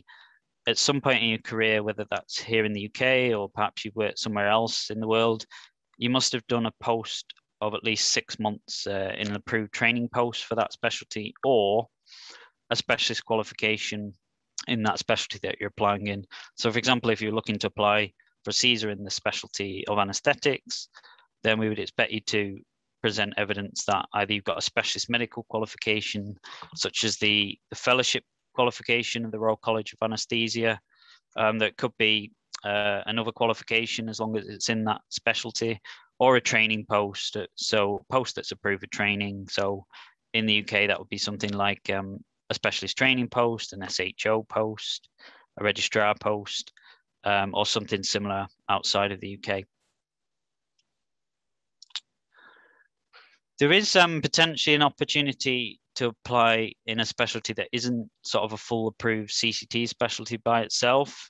If this is something that you're interested in, then what I'd say is the eligibility requirements are quite specific, and not everyone will be able to demonstrate these. So if that's something you're interested in, then your best point of call really is to get in touch with the GMC ahead of preparing an application to see if your particular specialty is appropriate and whether you would meet that eligibility requirement, because it is very specific. To give you a flavor, so in the past, and we get very few of these applications a year, but they tend to be in sort of more established subspecialty areas of the parent CCT specialty curriculum. So, for example, we've had non-CCT application specialties in, for example, breast surgery, which is like a specialist interest area of the general surgery curriculum. So I'm not going to go through what they all are now, but you're best to sort of contact the GMC separately to see if that's an option for you, really. The application itself is an online application. So you submit that through your GMC online account. It's very straightforward to set up an account if you don't have one already, though most doctors working in the UK will have one. And it's essentially a self-service facility where you can view details of your registration with the GMC, you can pay fees, that kind of thing, but you can also apply for registration, specifically specialist registration through the CESR process. And you have up to 12 months in terms of the online application to do that. And if you haven't received your online application within 12 months of you sort of opening it up on the system, then it's likely we'll be in contact with you around that time, ultimately to understand, are you looking to apply imminently?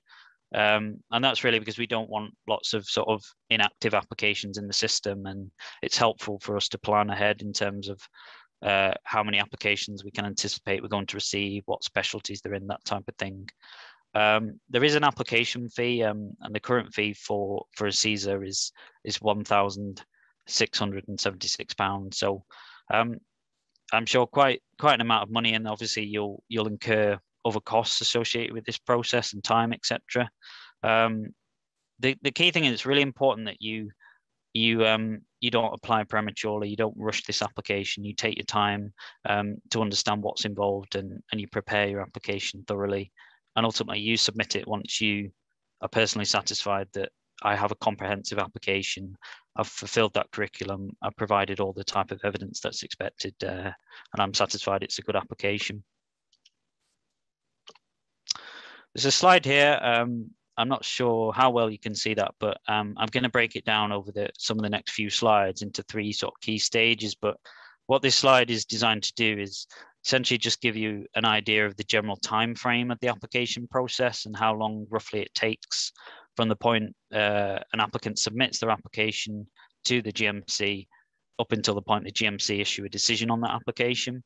And on average, in normal circumstances, it roughly takes sometimes a bit less, sometimes a bit more, about 6 months for that cycle to complete. We have certainly experienced some delays at various stages of the process, particularly over the last 18 months due to COVID-19, etc., and factors that have come out of that. But in normal circumstances, it generally takes about 6 months. And the 3 key stages are essentially once you've submitted your application online, you've uploaded all your electronic evidence to that application, you've paid the application fee, and you're satisfied that you're ready to apply. We receive your application at the GMC and we'll complete an initial assessment on it. And then the next stage, and I'll talk about these in a bit more detail shortly, is that your application will have been assigned to an advisor in the team, and they will review your evidence submission.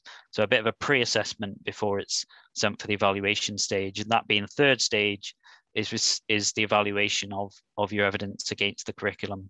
And we engage the expertise of the relevant Royal College for your specialty in that process. And I'll just touch on some of these over the next few slides in a bit more detail. In terms of submission of your evidence, you may have heard from some prior applicants that have been successful through this process today about submitting evidence in hard copy and practicalities about that. We would recommend, and you can now certainly pretty much exclusively upload all of your evidence electronically to the GMC online application, and there's a lot of benefits in terms of supplying your evidence electronically. You can sort of take the advantage of, and we certainly recommend like PDF software, one being the Adobe PDF.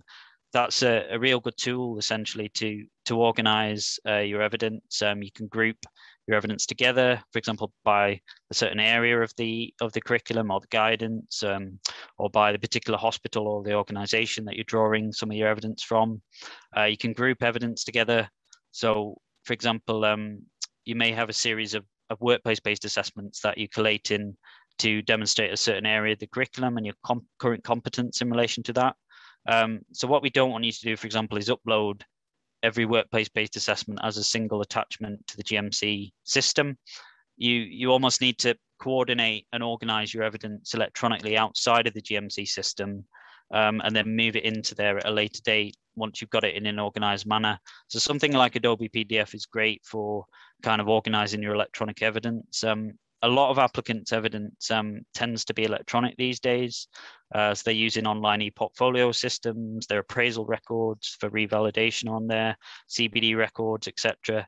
So you need to sort of organize in terms of downloading that from all the different relevant systems.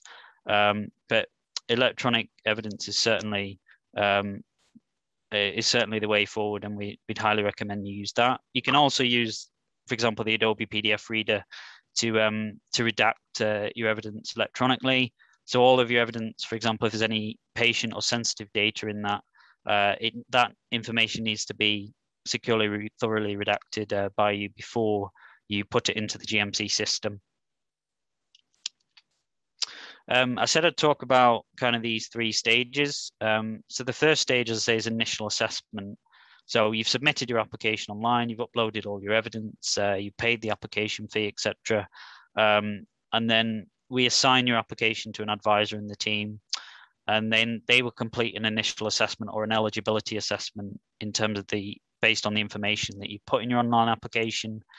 So they'll check, for example, are you eligible? So have you got a specialist qualification or a 6-month training post from some point in your career within your application in your specialty? It says structured reports and verifiers here, and I'll touch on these over the next couple of slides. But it's essentially there's a requirement and an opportunity for you to nominate people to verify the authenticity of your evidence and also act as a referee to comment on your capabilities in relation to the curriculum. So there's place in the application for you to tell us who the referees are that you nominated and who the people are that are verifying your evidence. So we'll expect to receive all that information within your application. And if you've got any questions, your advisor will be in contact with you by your email address. The next stage is once we've gone through that process, we're content you're eligible, that your referees, your verifiers, etc. are all up to date and fine. Your advisor, roughly after about a month, will review all of the evidence that you've uploaded into your application. And essentially what they're doing here is a quality check and giving you an opportunity to receive some feedback from them and draw on their expertise as processing these applications before we sort of get your application together to share it with the relevant college for the specialist evaluation. And what the advisor generally is doing is checking a lot of the information that is available to you up front as an applicant before you apply. So you should certainly invest your time in reviewing all the type of guidance in terms of the suggestion, the evidence that we recommend you put forward, getting your evidence verified, etc. Do all that and understand that and prepare that well before you submit your application to the GMC. And then your application is then likely to hopefully progress a bit quicker through the process, and your advisors should be able to hopefully accept the majority of your evidence submission. But we'll also be looking for, is there any particular gaps or areas that we feel that we could suggest that you may wish to improve your submission on? So is there something missing from your evidence that our guidance suggests, for example. So, for example, the guidance might suggest that you provide your annual appraisal, your multi-source feedback, or your 360 from the last 5 years. Is there a gap in your appraisals that we've identified? So we give you opportunity to reflect on that and hopefully fulfill those gaps. And you have up to 2 months roughly to gather any additional evidence that you want to in support of your application, and then we'll review that evidence as well. And you can communicate with your individual advisor at the GMC during that process. Also, when that's ticking along, we'll be in contact with the referees that you've nominated and your verifiers, and we'll keep you up to date throughout the process in terms of whether we'd have responses from those, etc. And then once, essentially, hopefully we then get to a point where you're content that you don't want to submit any more evidence, you're happy with your application, we've managed to accept all your evidence, and then we'll verify a proportion of your evidence with each of your verifiers. And once we've had successful responses from those, then we'll prepare your application for submission to the relevant college or faculty, which is the sort of generally the 3rd stage of the application. So we've got like a contract essentially with each of the Royal Colleges and faculties in relation to those particular specialty curriculums. So for example, surgical applications, we get the specialist input of the JCST. Physician medicine-based applications will go to the Joint Royal College Physicians Training Board. And we have a legal deadline of 3 months from the point that we submit it for their evaluation to give a decision on our application. So we upload it to them. They instruct their assessors, a minimum of 2 independent evaluators, to essentially review your application, the evidence you presented against the requirements in the curriculum. And then an evaluation report, really quite detailed, usually about 30 pages long on average, is returned to the GMC. And that goes through all the areas of the application, essentially discusses whether you have or you haven't presented sufficient evidence to demonstrate the requirement across the breadth of the curriculum. And then the GMC have a process then as the decision maker to essentially review that evaluation, and then we will issue a decision on the basis of that Royal College's recommendation once we're satisfied to issue that decision that we're happy it's a robust decision and explains everything clearly. Sometimes we get asked for a success rate. So I have got some here, and they've been similar over the last few years. I mean, what I would say, and this is for all specialties, is that, and there is another slide coming with some in terms of the more common specialties that we receive, but they're not an indication in terms of how likely you're going to be successful. So please don't view them in that way. And so this says, for example, that in 2020, 57% of all the application decisions we issued on CESRs were successful, and the others were unfortunately not successful for certain reasons. As that doesn't mean you have roughly a 60% chance of being successful.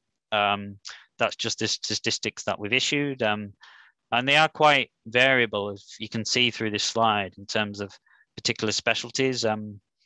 Ultimately, the quality of individual applications is very variable. We get some fantastically prepared applications, and we get some that unfortunately not as well prepared. So for example, clinical radiology, the second one along there, just under 80% were successful. And then other specialties are obviously, you see some lower numbers there. But again, we appreciate that this is quite an undertaking for anyone to go through this process, and this may have some influence on that. But what I would say is that please don't see these in terms of that's my likelihood of being successful. The likelihood of you being successful is how well you prepare your application. So there's no kind of quota or anything like that. It's purely an individual assessment against the curriculum and your particular evidence. Some themes there. This isn't an exhaustive list, but maybe some common themes in terms of what we've seen over the years, in terms of why applicants are maybe unsuccessful in particular areas of the curriculum. And this is obviously generic to all specialties, but the first point there, this can be reasonably common. It's really important that you demonstrate your current competence in relation to the syllabus competencies of the curriculum. So workplace-based assessments, the the assessment kind of forms and the process that the trainees are generally using in the UK alongside the curriculum. These are a really strong, and not the only, but a real robust method in terms of demonstrating how well you do things and your current competence, signed off by a range of other consultant colleagues that you perhaps work alongside with. We appreciate for CESR applicants that quite often they've maybe completed training several years ago. It's really important to show within predominantly the last 5 years that your competencies are current and up to date. So workplace-based assessments can really be helpful to demonstrate that, particularly if you haven't worked in an area of the curriculum or the specialty for a while, hold your application back a bit, delay your application, go and get some more case mix, some more opportunity to work in that particular field, and get some workplace-based assessments done with some colleagues that you work alongside, senior colleagues, essentially to confirm that you're currently competent in these areas.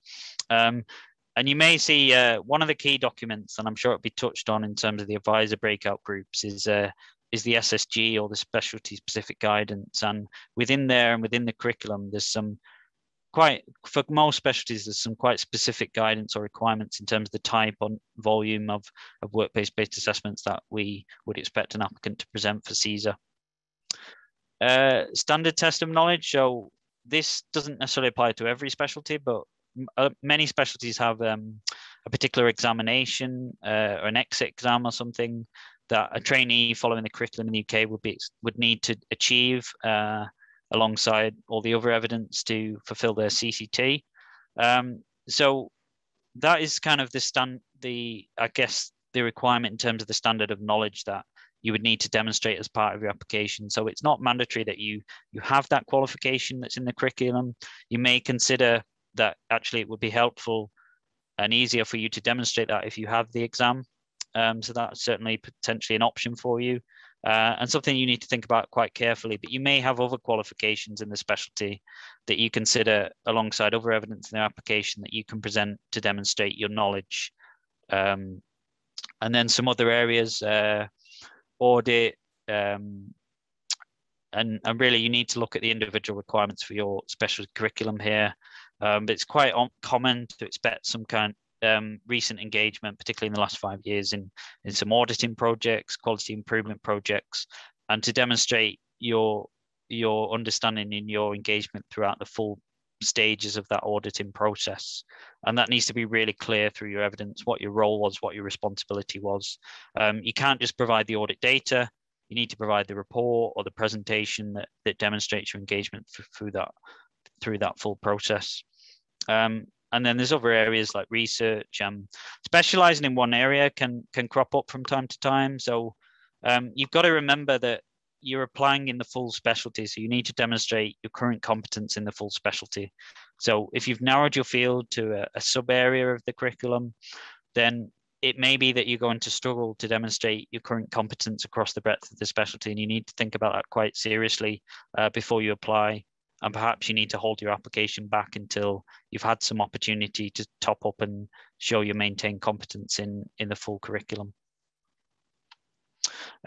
Just quickly then, the decision phase. So if you're successful, then you're entered onto the specialist register and you get a copy of your CESR certificate in the post and a copy of that evaluation report that the Royal College have provided and the GMC has endorsed as part of the decision.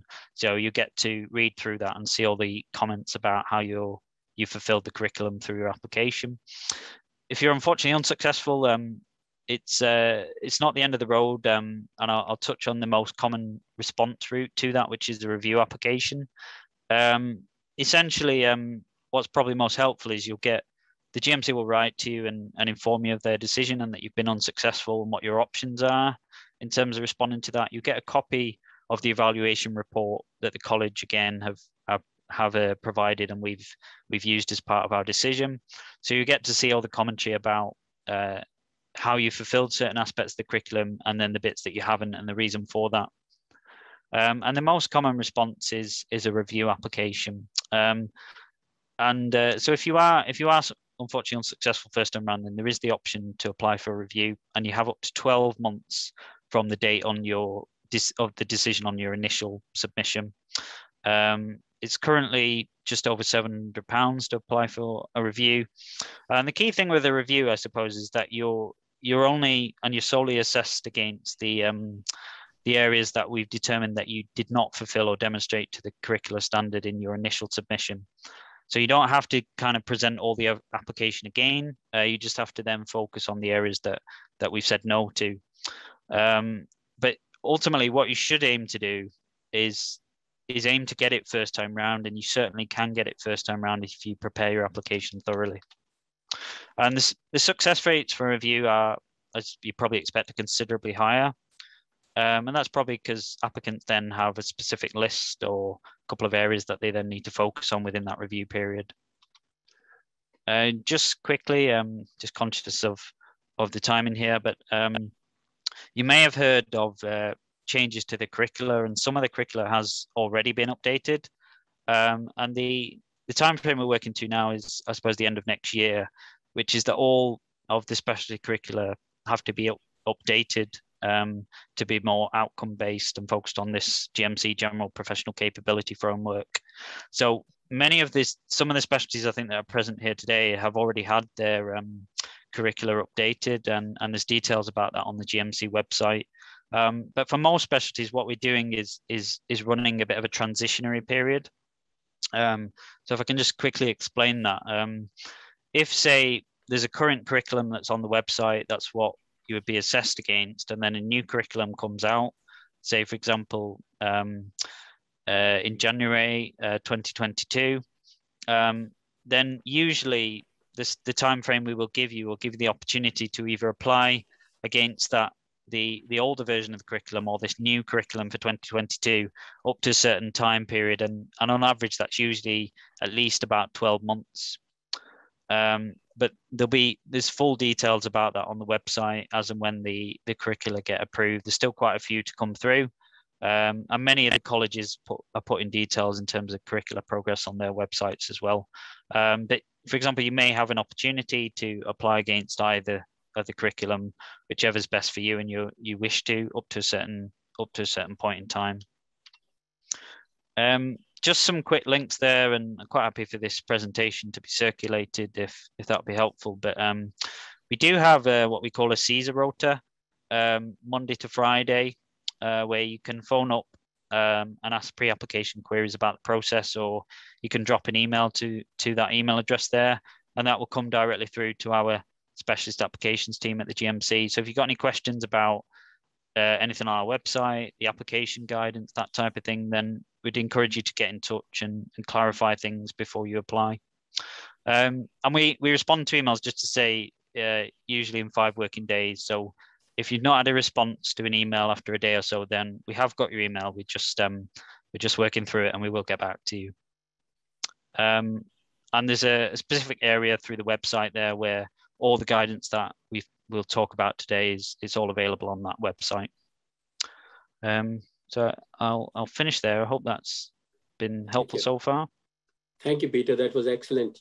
Thanks very much. And now I think we are going to go into a breakout rooms as they have been allocated. You can look into your chat bar, what rooms you're supposed to be. The people who are on the surgical side, please stay in this room. But I think Tom is leading on the surgical and dental, and Josie will be leading in the medicine and psychiatric, and Alicia in the accident emergency and anesthetic room. So surgical side, please stay on, but for the others, please try to move into your allocated rooms, and then we can start the next process, please. Yeah. Thank you. Okay. I'm just going to open the rooms now. The instructions are in the chat, so you'll need to, when I say go down to the breakout rooms button at the bottom, and you'll be able to select the room you want to move to from there. So I'm just opening them now.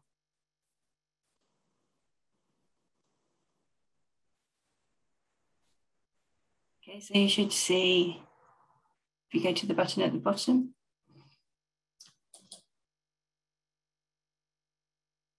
yep, so I can see we've got people moving through. That's working. Thanks, everybody.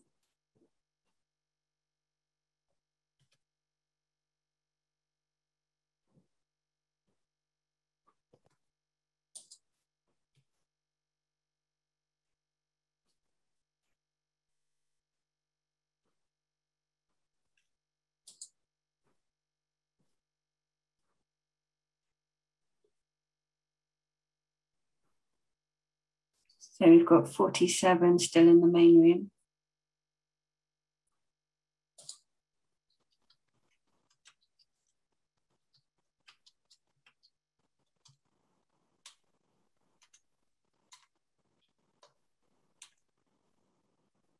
$39 left in the main room.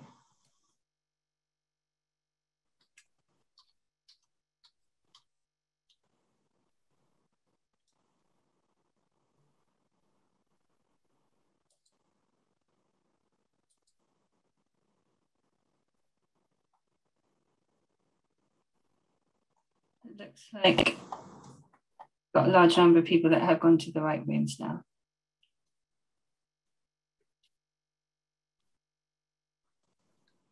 So in this main room, Tom, are you there for your presentation?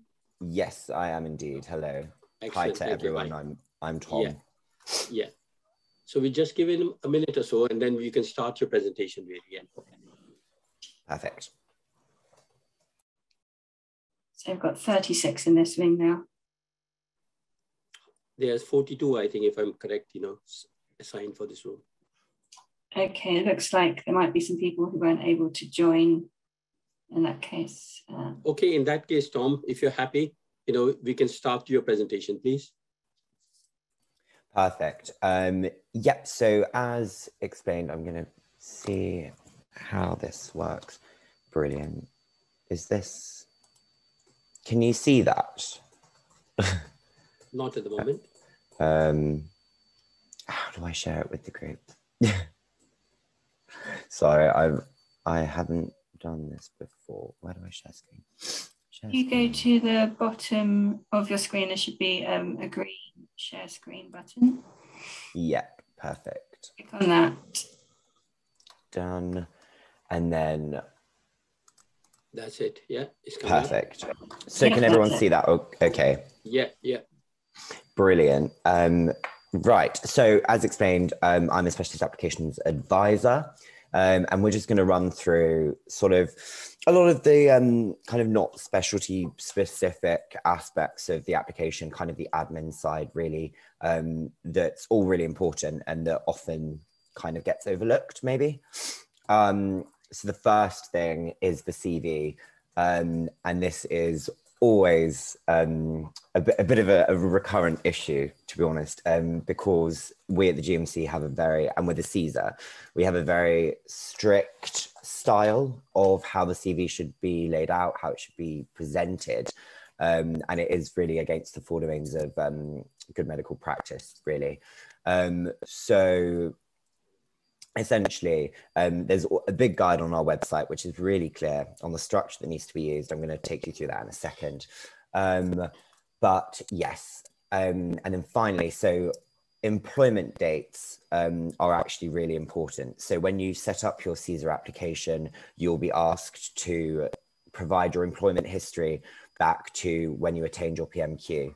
And it's really important that these are accurate because that's what's put in the system. And then when we review your CV, we can't accept the CV unless those dates match. And then it becomes a bit of a faff, really, because you would then otherwise have to fill out these other forms. So just a big top tip, always make sure that you're accurate with those dates. So it's quite straightforward, really. Starts with personal details, then your registrations, memberships. So that will be professional bodies mainly, and then qualifications. So it is obviously a bit different to what you might expect from a more standard CV for just any normal job. And then here we have employment history. So this is the really important one. And as you can see, it's so all dates need to be the full date. So not just, starting in this month. So it's the, day, month, and then the full year format. And we like a little job description of your responsibilities there, but it doesn't need to be too lengthy because the employment evidence will cover that. And then employment history 2 is gaps in employment. So yes, so we need to account for any gaps of over 28 days. So I know that in the time since PMQ that does happen. So definitely just important to note.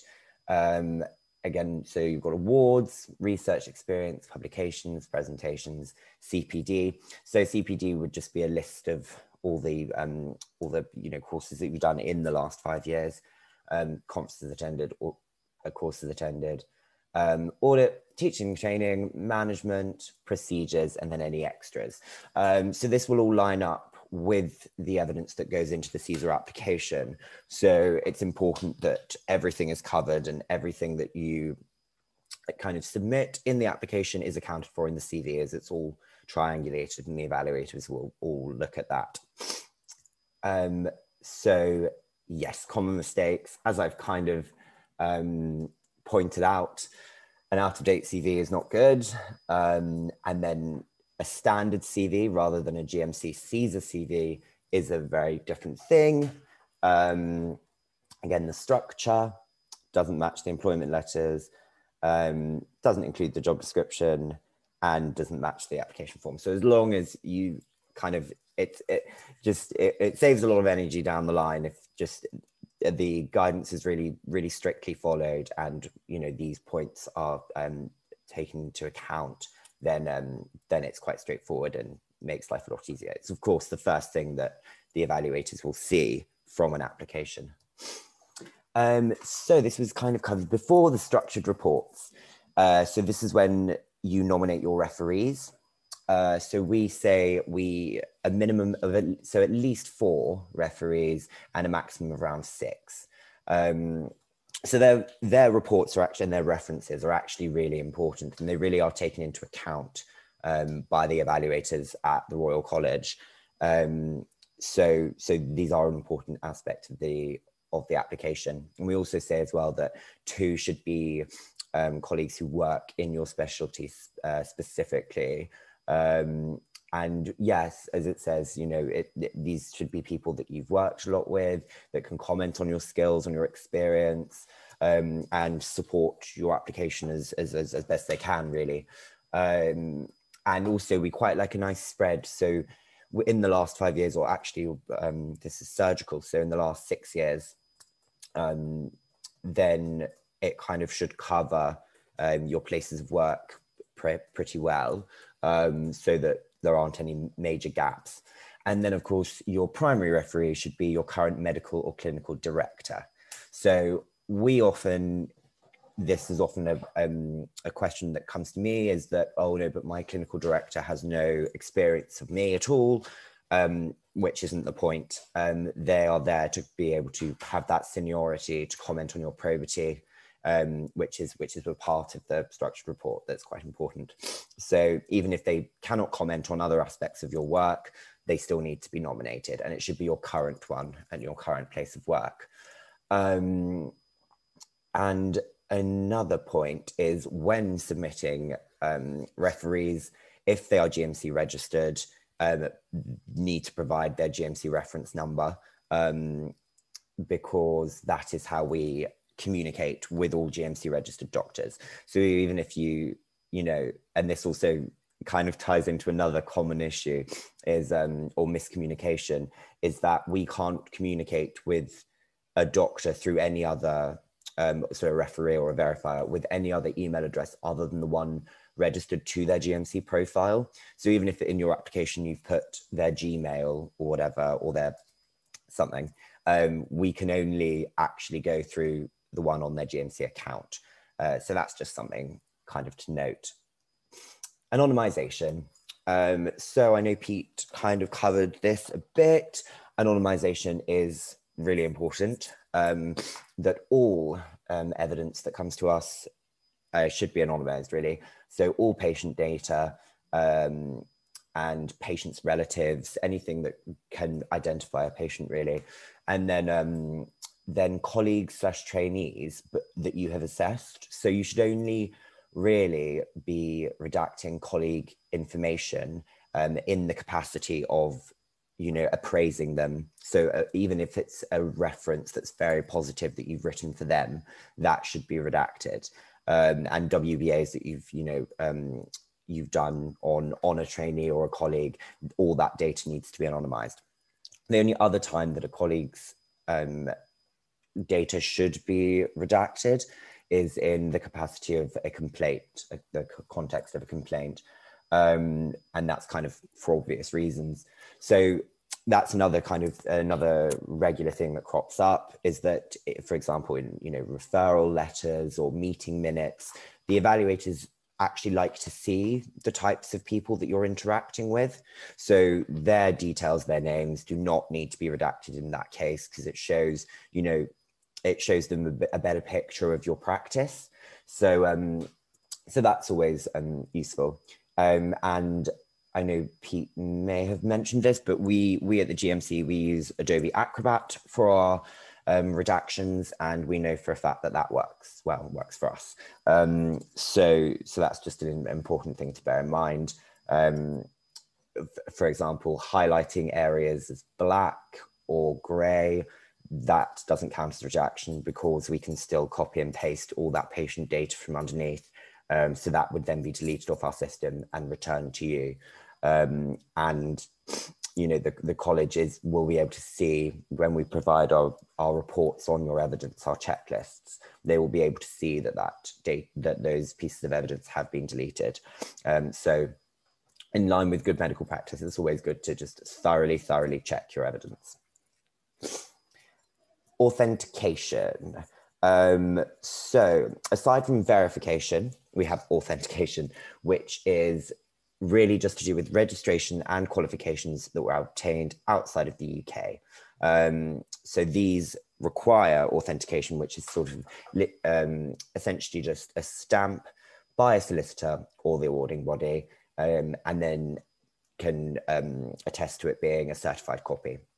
So that's just really important, only in terms with your SMQ, specialist registration if attained outside of the UK. This also applies to all specialist medical qualifications and the registration. And you can find that's quite straightforward, and there's guidance on that at the bottom of our verification page. And then verification. So alongside nominating your referees, you will also nominate your verifiers. So there should be one verifier from each hospital/trust that you're submitting evidence from. So as your evidence should really, the bulk of it, all be from the past 6 years, we wouldn't expect you to nominate too many verifiers. So sometimes that can often raise a flag if someone has nominated 15, because it would be quite difficult to work in 15 places in 6 years, especially separate hospitals and trusts. So that would need to be a consultant in that hospital, and they should be working at that hospital from when you begin your CESR application to when you submit your CESR application to the Royal College. So once it's gone through us, that's another common issue that arises. And in order to verify your evidence, they'll need to complete a performer. I think we may have, a sample of a performer, so I can talk you through that a little bit actually. And they will complete that, they'll sign that, and you'll submit that as part of your application. And then when we're going through the evidence, we go through the performer to ensure that everything that requires verification has been, clearly listed. So the performer is therefore quite an important document. So it looks like this. We used to, in the past, it was the process of stamping and signing every single page of evidence. That's no longer the case. This is a lot more simplified, I'd say. And you're expected, sorry, these are a bit blurry, but you're expected to list all types of evidence that fall under those categories in that manner. So I'm just going to go on to this one actually. So we would expect in the lectures, if you were, submitting 5 lectures from one hospital, we'd expect to see ×5 lectures written next to it there.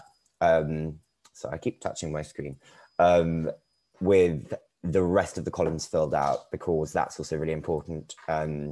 So to really make sure that it's clear that they are the pieces of evidence as they appear in the application. So so yes, to include a thorough description, the type of document, when that's what year that is coming from, and then the total number of pages, and that should be accurate.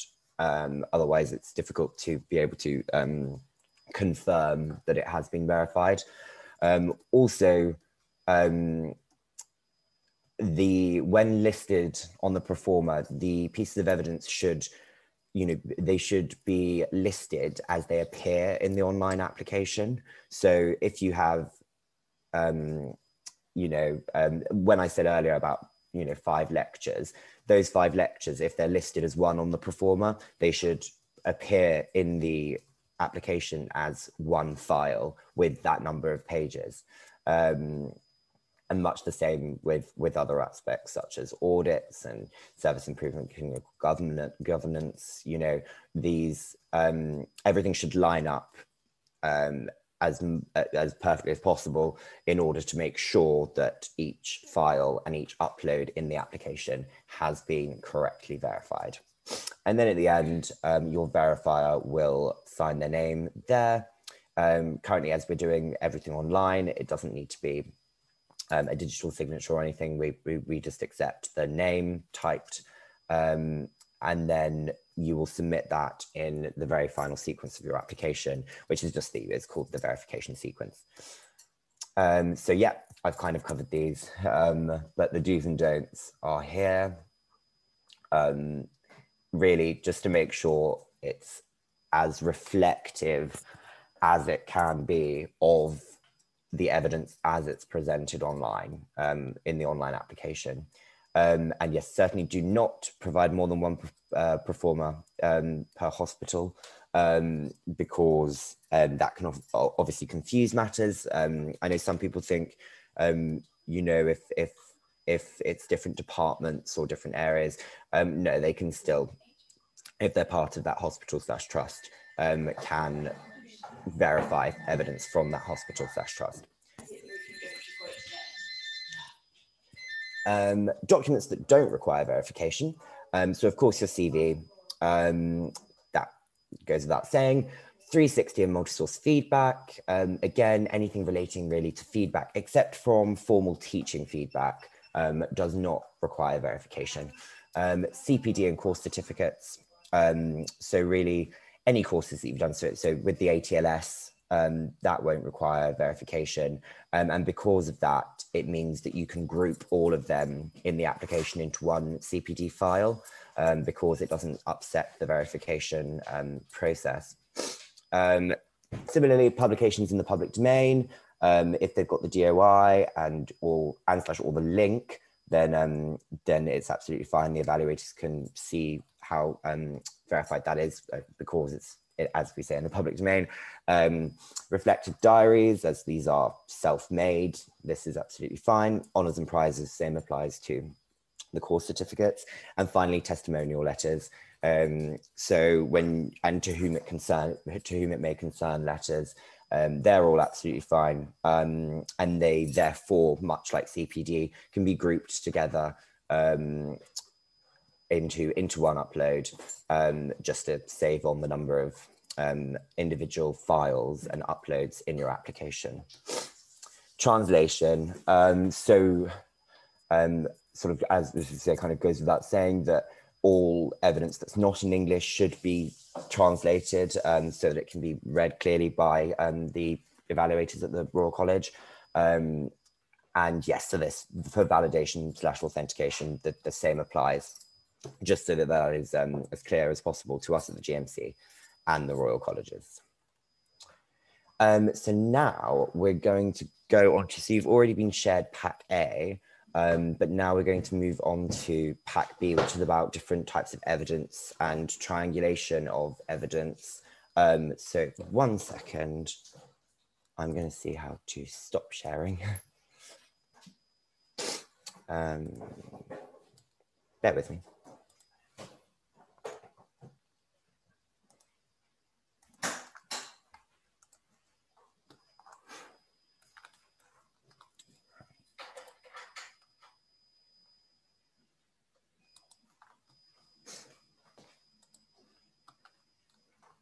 Right, can everyone see that okay? Yeah, we can see it. Cool, perfect. 1 second, I've just lost my usual view. Oh, it's fine. Okay, so this is sort of a sample of evidence, and this is actually quite a useful document, just to see the different types of evidence and how it kind of should look and how it looks to us. So we're going to begin with examples of strong evidence. So this is all the strong primary evidence that that really should form the bulk of your portfolio for the CESR application. Especially for surgical specialties, this will end up being like your logbooks, WBAs, and things like that. So I'll just scroll down. So this obviously is an example of a logbook. So I know most surgical specialties will have access to the e-logbook format.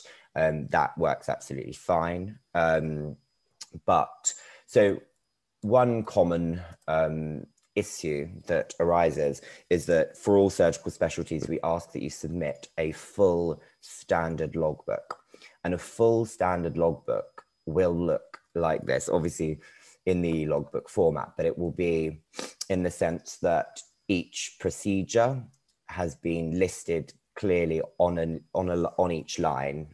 So it's a full table of all procedures that you've been involved with in the past 6 years. So a lot of there's a lot of back and forth in this regard, actually, because it's often unclear how to export that from the e-logbook platform, but it is definitely possible. And yes, so, and it needs to be this full standard logbook. So we've got the age, the gender, setting, the procedure itself, and any sort of documentation relating to it. So like this, as you can see, it's all sort of anonymized for patient data anyway. Initials are fine in terms of redaction, but sometimes best to avoid them just in case that evidence can be triangulated with other evidence and that patient can therefore be identified. But yes, so as a part of the surgical application, we would expect to see the full logbook, which would probably end up being about 300-400 pages. We would then expect to see the operation group report and the SAC indicative report. So those are the three most important logbooks, logbooked evidence that we will see. And so the evaluators will be able to look at your numbers on the operation group report and then see how they triangulate and correlate to the full logbook that would look like this. Similarly, if you don't use the logbook platform, which some people don't, and keep a sort of manual Excel spreadsheet, we will accept those as well, as long as they have all the relevant information like this. And also just to note, with those logbooks, they will need to cover the same period of time. So it needs to be the last 6 years, and as I say, the same time period, so that it can all be triangulated and that the evaluators can really assess all those numbers and those procedures as one. This is an example of a medical report, I think, or a referral letter. So you can see how everything has been redacted very well. In this instance, it's been overly redacted. As I mentioned earlier, you don't need to redact the name of the doctor that you're approaching, but obviously this comes from an actual application, so we've had to anonymize it even more thoroughly. But you see, the NHS number, address, all of that, goes without saying, is very much patient identifiable and must be redacted in this style. Just have a look there. Much the same here. Here, a case-based discussion. So obviously with surgical specialties, these are going to be very important, and all WBAs are going to be very important. Here we've redacted the doctor's and assessor's name, but No, that's another common thing. Assessors' names in WBAs are really important. As I'm sure you're aware, there are certain requirements for certain surgical specialties that you have each WBA undertaken by 2 different assessors. So we need to see the assessor's details there in order to ensure that that requirement has been met. Same sort of idea. This is sort of like a reflective practice. These are always important throughout the application. They can sort of be dotted around or put in with audits, I think is the best place for them to go.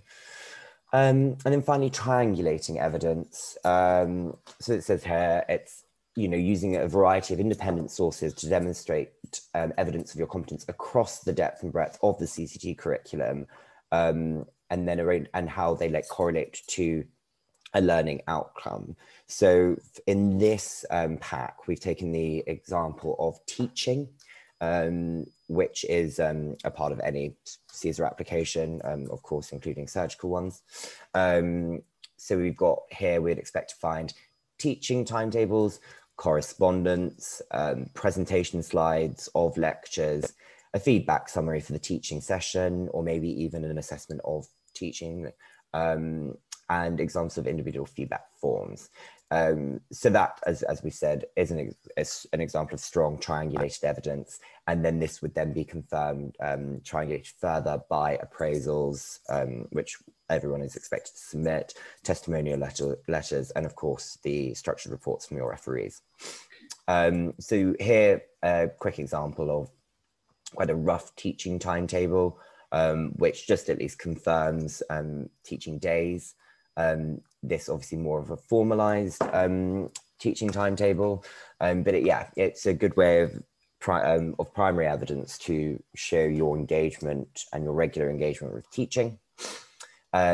This is a lecture, obviously. So this is important if ever you're using pictures of patients in a lecture, to make sure that those are redacted appropriately. Also, it's really important with lectures that you date them, so that the evaluators are aware of when they took place in the last 6 years, and to make sure that they are, recent evidence. So usually this can be done on the first slide, or sometimes I ask that doctors, merge all their presentations together and create an index page just to make sure that it's really clear. And as you can see here, instead of uploading the PowerPoint presentation in PowerPoint format, this doctor's chosen to export it as a PDF and have 4 slides per page, which just keeps the number of pages down, which is always important when the application is so very long. So yes, so obviously these are quite self-explanatory. And then formal teaching feedback. This requires verification, as I said earlier, and is listed on the proforma. And then here you can see how the appraisal sort of mentions these areas so that they are then triangulated to each other. This is a good example of a to whom it may concern letter. Here, obviously, we wouldn't want you to redact the name of the person writing the testimonial. We've obviously just done that for privacy reasons. As it's good to see where they came from. And then this is an example of a structured report. So these are the sort of questions that the referee will be asked. And here you can see this has been highlighted about areas of that then apply to the teaching evidence, and how this all kind of links in together. You can actually find a template of the blank structured report on our website, just in case you just wanted to see the kind of things that are being asked of the referees and your selection of them. But yeah, so that's the end of Pack B, and actually the end of our presentation. So I believe now is a time for questions. Yes, thank you, Tom. That's excellent. So I've got a couple of questions that were put to us on the chat bar before we started. Okay. So are you happy to take those questions? I am indeed, yeah. Yeah. One of the questions was asked, can I achieve my specialist qualification knowledge example full FRCA after achieve a high learning outcomes or a similar pathway where I can progress to big outcomes after I pass my final FRCA? And this was a question from Sumit Kumar. Okay, that is a good question actually. So sorry, can I hear that one again? That kind of slumped me a little bit. Can I achieve my specialist qualification knowledge, for example, full FRCA after achieving higher learning outcomes or a similar pathway where I can progress to big outcomes after I pass my final FRCA? I'm not actually too sure on that one, frankly. To be perfectly honest. Perhaps what we could do is, Tom, if there's an issue, perhaps the GMC could answer it back to us, and then we can feed it back to the person. Yes, yeah, that sounds good. I'll make a note of that one. Yes. I personally would say that I think you can, but that depends on the college running the specialist medical qualification. Okay, that's fine. You know, I think there's no rush. We can answer that back after, Another question that has come up on the chat bar is, can I confirm that a surgical logbook can be submitted as an Excel document and not the surgical e-logbook format? This is a question from Geeta Maharaj. Yes, so it can. I did slightly touch on that earlier. It can certainly, as long as it has all the details that we require.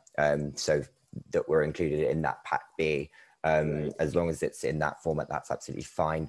What I would say, however, is that although we do accept Excel documents uploaded into the application, it's a lot better to for an applicant to convert it into a PDF so that they then have control of how it appears in the application and how it appears to the evaluators.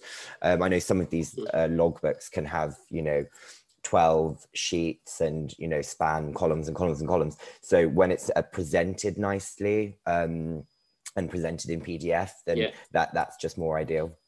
But yes, we do accept them not in the e-logbook format. Another question coming up is the old style FRCS acceptable for CESR? You'd have to consult the exact guidance for that. I think it is. Really, in terms of eligibility for CESR, what is required is a specialist medical qualification in the specialty or the specialist medical training of at least 6 months. So in terms of eligibility, that's fine. It's just for specific specialties, you'll have to look into the specialty specific guidance to double check about meeting the test of knowledge. But that's obviously separate to the eligibility. Right. And if you don't have the qualification that is the current test of knowledge, then there is the option of providing alternative evidence and then mapping that portfolio against the curriculum, but that changes per specialty and is all kind of detailed very well in the SSGs. Okay, that's fine, thank you. And another question, we got, I think, another minute or so before we move on to the next one. Do the surgical logbooks also need to be verified? Question from Nidhi Goswami. They do indeed. So yeah, thank all you. of them. Yeah. Next question is, older evidence than 6 years shouldn't be included or should be included? Shouldn't. So you can, there are some aspects where, for example, with logbooks, if you would like to include evidence over 6 years, we can accept that. But as the evaluators are assessing current competencies, for surgical specialties, it is 6 years. So, you know, really the bulk of evidence should be from that period. And if you were to submit, for example, wanted to submit logbook evidence from over 6 years ago, that would have to be a separate upload to the 6-year logbook, just so that it's clearly distinguished. But yes, I would say that. And yeah, just to keep the evidence as recent as possible. A question coming from Kirsty Davis. What were the 3 logbooks Tom was referring to? So the full standard logbook, so that has every procedure from the last 6 years listed, the operation group report, and the SAC indicative report. Right. Okay, excellent. I think we leave the questions at present as such because we get more time at the end. So now I think we are going to move on and to the next breakout session is how to present and submit evidence in GMC online. So are you? Yes.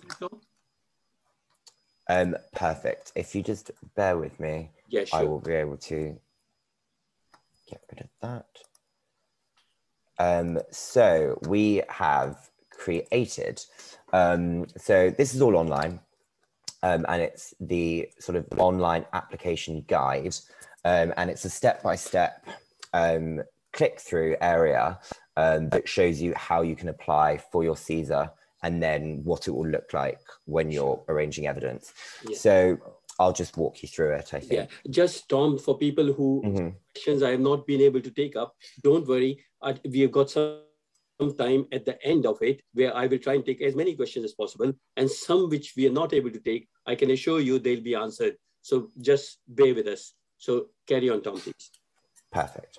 So for here, you would click on My Registration, My Applications, and quite and quite simply apply.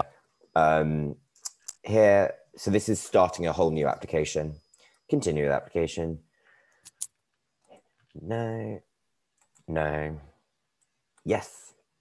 Have you got a European Specialist Qualification? No. Been found eligible for a... Nope. That one sometimes confuses people. So the answer is no. If you don't already hold specialist registration, and then scroll down, then you'll have the standard guidance on eligibility and applications you can make if you have choose specialty, and then that's where you apply for a CESR. So then simply you'll select your specialty, or if you're applying for non-CCT, you would just write it out here. Important to note, and it does happen, that double check whether your specialty is CCT or non-CCT. I've seen people apply for CCT specialties here, and then it completely generates the application in completely the wrong format. And especially for surgical ones at the moment where they're changing their formats, it's really important to make sure that you select that correctly, just so that it doesn't generate the application in the wrong format. So then quite straightforward here. You would add your qualification and give all the necessary information. You would then add in your professional experience. This is what I spoke about earlier with the CV. So it's really important that that is accurate, that you are using the correct dates, and also that this all dates back to your PMQ. So this can also, I know a lot of people can get quite stuck on this in this particular section of the application, because if the dates don't quite make sense, or there are any gaps of over 28 days and they haven't been accounted for, or some people just ignore their experience abroad, so you won't be able to progress until that comprehensive picture of your professional experience has been clearly and accurately recorded here. Then adding your referees. So this is, as I say, really important. GMC reference number. If they are GMC registered, make sure that you put that in for each individual. Otherwise, we'll just ask you for that when it gets assigned to an advisor.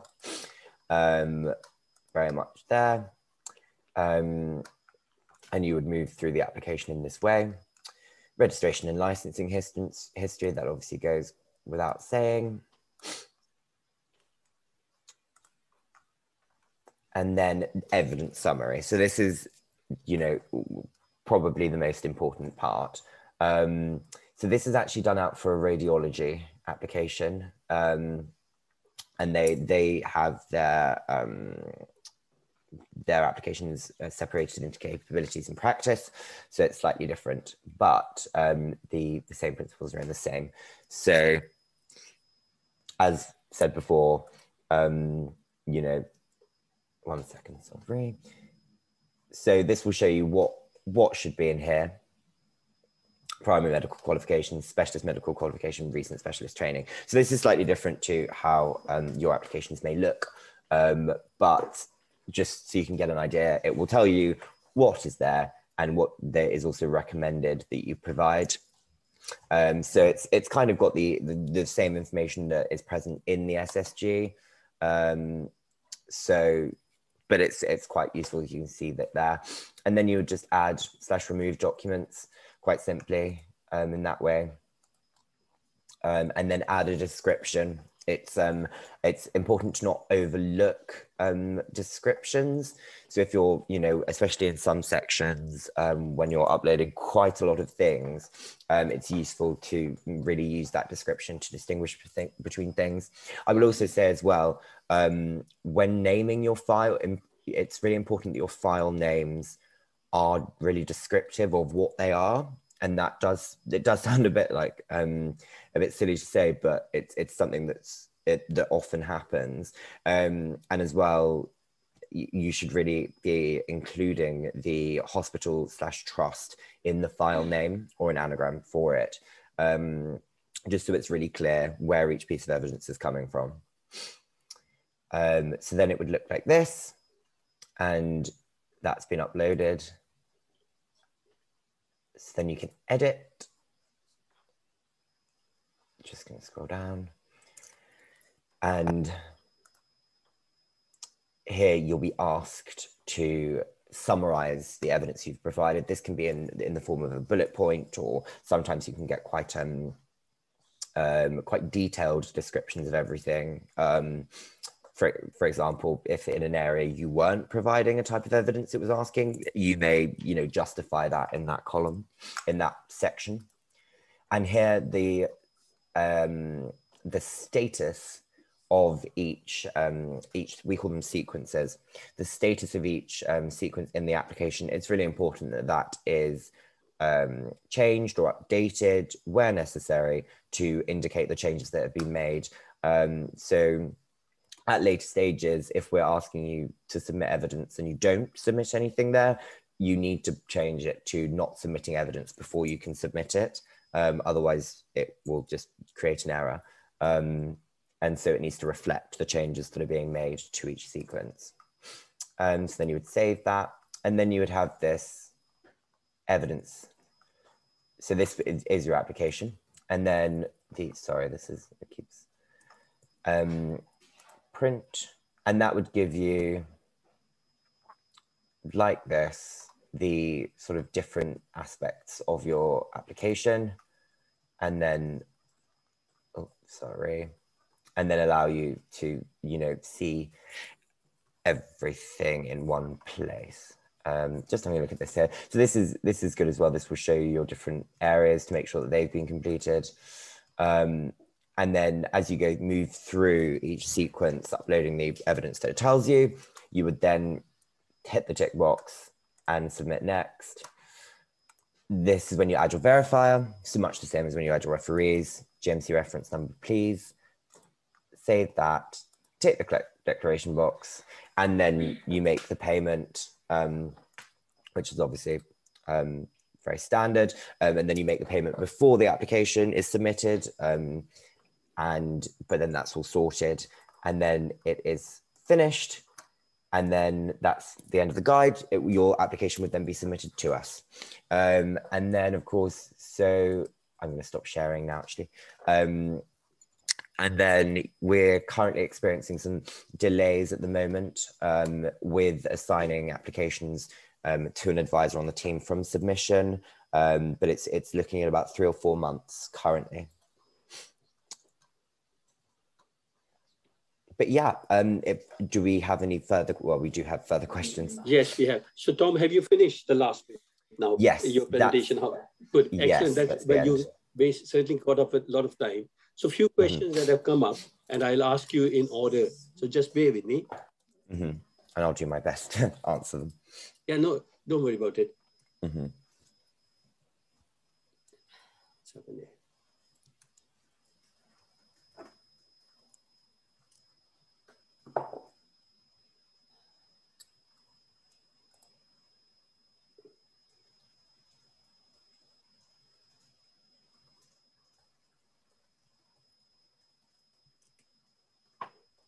So one of the questions that came up was, and I'll read this to you.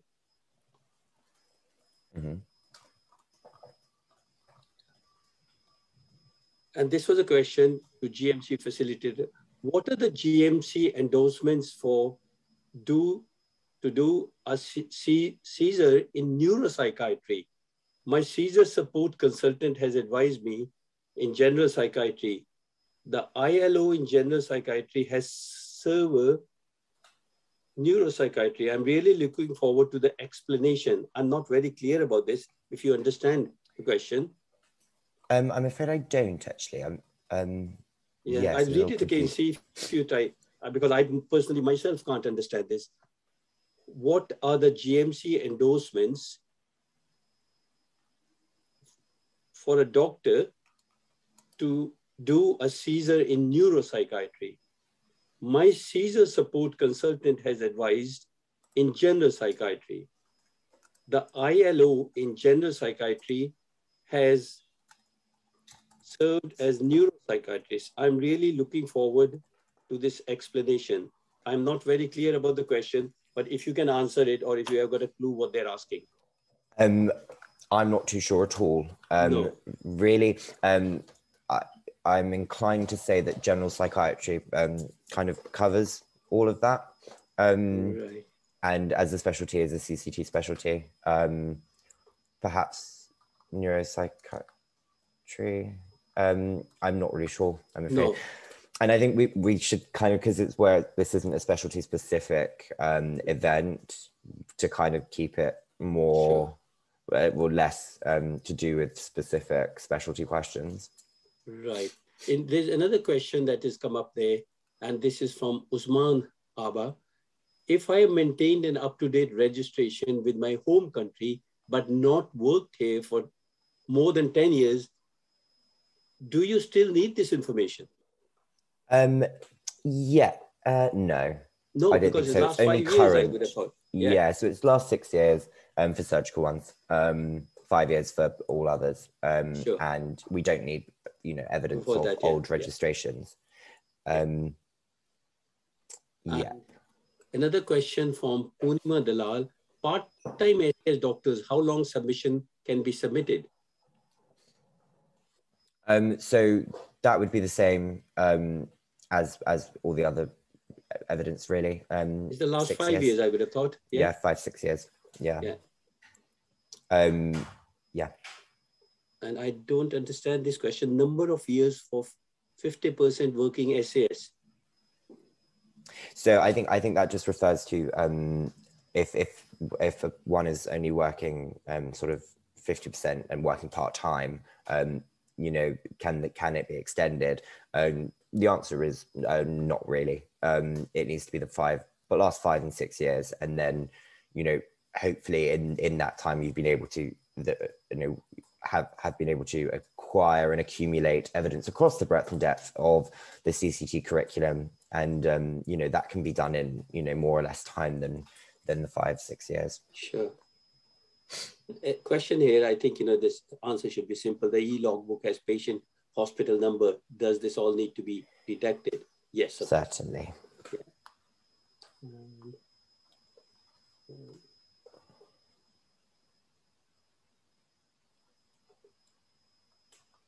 Oh, I've seen one that was asked to me privately, but I can just answer it generally anyway. So if, for example, you worked in a hospital 10 years ago and you no longer maintain a relationship with that hospital, etc., for whatever reason, you don't need to submit evidence of employment evidence from that hospital anyway. It just needs to be, as I say, 5-6 years of employment history. The listing on your CV will be enough to confirm that to us. Yeah, and I think there's a statement here more than a question. The pandemic has affected elective surgical lists, making it difficult. Show current competencies. Does this impact the application? It's obviously taken into account by the colleges and by us that COVID has, of course, had a pretty detrimental effect on basically every aspect of life. So yes, it is taken into account, but you know, the minimum indicative numbers are still there. We still, you know, the college. So with surgical apps, it's quite useful to look at the JCST certification guidelines to see what's expected of a CCT trainee and trying to best, you know, demonstrate equivalence to that. But I will say it's best to try to meet those as much as possible. And you know, this slight lull for a lot of people is considered, but just to really just try and meet those as much as possible. Yeah, there's a question here from Amina Nader asking, does ISCP, that's the Intersurgical College program, count in the documentation? So no, that should be submitted, but it doesn't matter if that was over 6 years ago. No, not 6 years ago, because people log on to their work experience, their assessment on ISCP. That's the yeah. Does that count as documentation? I would have thought yes. Yes, if it needs to be extracted from there and uploaded into the application. Yeah. Sorry, I forgot for a second what that was. I think that's about all the questions, unless I missed someone, and people can put them on the chat bar if I missed any questions. So I saw there's another question coming from Poonima Dalal. I've heard about mentorship being successful in urology. Can it be introduced in obs and gynae? Please, as I face struggle in getting any assessment for any reason. Struggle exists for evidence to show for appraisals currently. If I request for CESR, I'm not very hopeful of the lack of support. I don't think so we can answer that question really. Unfortunately not. That's that would have to be to do with the college who do the mentorships or the deaneries. Team, really. And unfortunately we have nothing to do with that. So I think that's about all the questions we got here, really. I've just seen 2 more private ones, but again, can answer them. So if you've got a master's or any other qualification outside of the 5-6 years, absolutely fine to submit that. Similarly, research from over 6 years ago, I would say that, you know, the bulk of it and the stuff that is relied upon should be from the last 6 years. But I personally would, because especially with, you know, people have written these amazing papers from 12 years ago, definitely still submit them. But it's obviously just to bear in mind that the emphasis is on the last 5-6 years. And then, sorry, about submitting evidence of employment. So when I say evidence of employment, I mean in that section of the application, and that's the employment contracts, the job descriptions, and the job plans. We only need to see that for the last 5-6 years. Your CV and the information in your application should, in your initial application, what we saw there, needs to date back to your PMQ. Yeah. But we don't need the supporting documentation with the later ones. And I think that may be it that I can see. So Tom, there was what I want to ask Fiona is, have the other breakout rooms finished? Because we've taken all the questions and answered them there. Because there is supposed to be a question and answer session from 12:25 with Peter Clegg. Ah, okay. I need to find out from Fiona whether the other Yes. breakout rooms are finished. Okay, yeah. I can pop in and see if they're still going. Yeah. Okay, give me a couple of minutes and I'll be right back. Mm-hmm.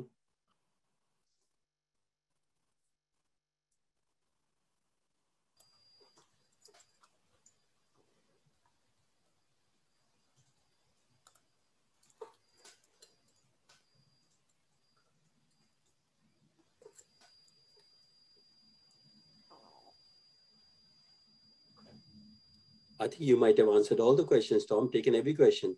Finished the last session. Oh, I just saw one saying, what is the best software for redaction?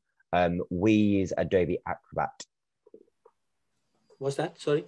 The best, well, we can't really say what the best software for redaction is, but we at the GMC use Adobe Acrobat. All right, okay. And I think we're actually going to publish some updated guidance on redaction. It's being worked on at the moment. So we'll be able to share that with everyone when that's finalized. Right, okay. There's a question that has come up. Hi, I have CABM 2004, which equals to fellowship in medicine. Is that working? What are you aware of that?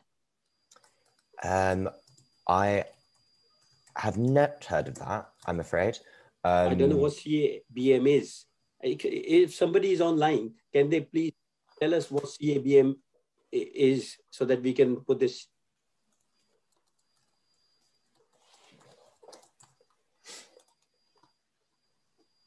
So Raj, the other two rooms are still delivering their presentations at the moment. Okay, that's fine. This is from Arab League Specularity or something. This is okay. Well, as a specialist medical qualification, yeah, that sounds fine to me. Right. Yeah. And there's another question that's come up from Usman Abba.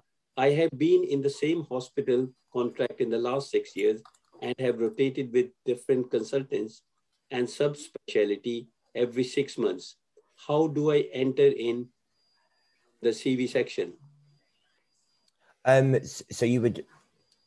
So you would, when if it's the same hospital for the past 6 months, then you would just write that as the predominant dates, and then beneath you could explain the different rotations that you took throughout that.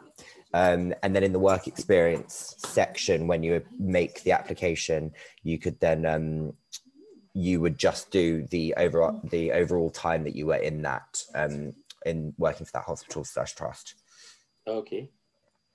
Right. I think that answers. Another question coming up. If I do not have MRCS, should I pursue, say, CERS? Should be CESR, yes. This is a question from Quang Lee. If you don't have the MRCS. Yeah, I think it'd be very difficult. That's kind of not up for us to decide, sort of thing. The FRCS, and the MRCS is the test of knowledge, and it is more difficult to succeed without it. I think. I'm not sure if I'm even allowed to say that. Okay. And I think that is about it, really. So I think we just wait for another 5 because other 2 rooms are still running. Mm-hmm. Tom, you were super efficient. So other 2 rooms are, as soon as they come in, then we can have 5-10 minutes of any questions that are pending. Mm-hmm. So stay on there. I'd be grateful. Cool.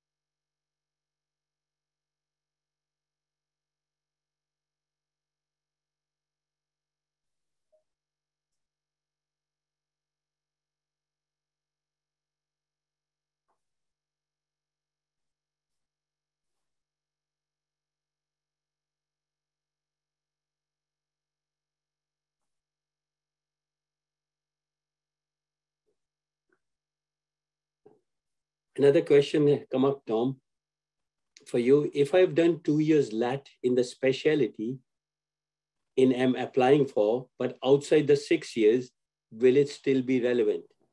Absolutely, yeah. So in terms of eligibility, that doesn't really have a time frame or a limit, and LAT is good for eligibility.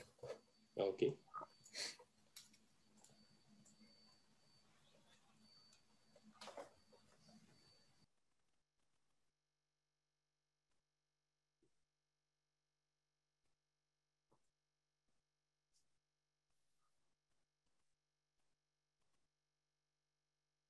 I think some of the other rooms are still going on, so they will be joining us at 12:25.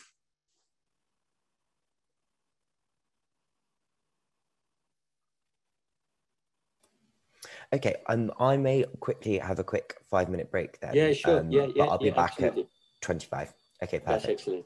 Excellent.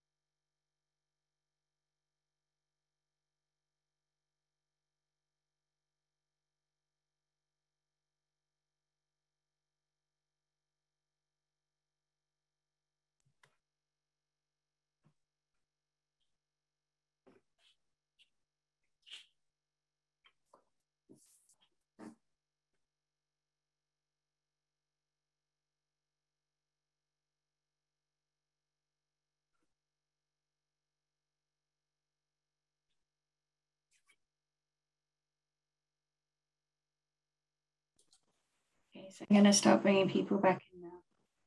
Yeah, okay.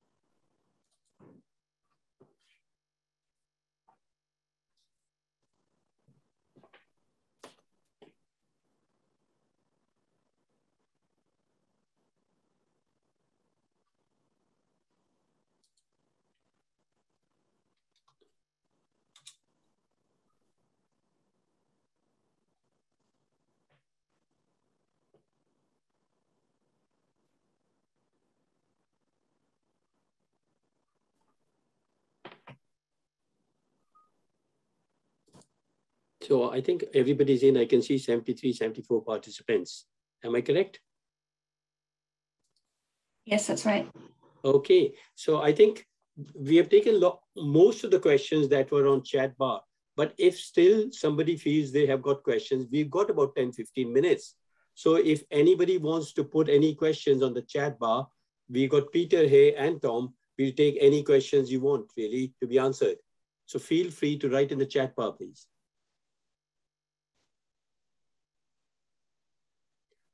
Don't raise your hand, just put your question in the chat bar, please.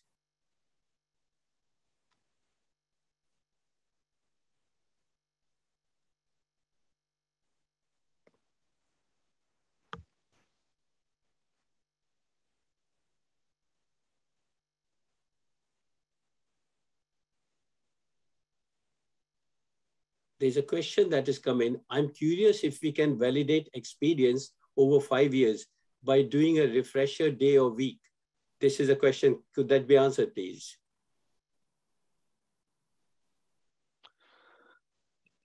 So I don't understand the full context of the question. So perhaps if the person that asked it wants to just elaborate on that. Do you want to elaborate on it, Hema? I think what she's probably meaning is that her experience before the 5 years, and is there anything I think it's basically not something we can answer, that can there be a refresher day or a week that she can do that this could be taken? So it would depend on, I suppose, the individual competencies or experience that the applicant would want to show that they were maintaining in the last 5 years. Sure. So I wouldn't want to say you could do a certain thing in a day, you could do a certain thing in a week. Generally speaking, and there's quite often in some of the guidance there is some details on this. But for example, if there is a particular area of the curriculum, then it may be that you need to do about 3 to 6 months in that. And dependent on, I suppose, what your day-to-day role was and whether you were getting the access you required to the type of patients or conditions that you needed to have your competence for would ultimately, it's quite an individual situation, I think. Sure. The key thing is you're demonstrating that those competencies are current and maintained, and I think in most cases, if you haven't worked in a particular area of the specialty for quite some time, then it may be you need 3 months or so. Preferably you do that in one sort of attachment where you could generally principally focus on that. But certainly you could bunch certain time together. You just need to be really clear in terms of you're showing the assessors, this is what I've done to demonstrate these particular areas of the curricular syllabus are up to date. Sure. Yeah, okay, thank you. Next question for hematology. Do I need to do a MRC PET?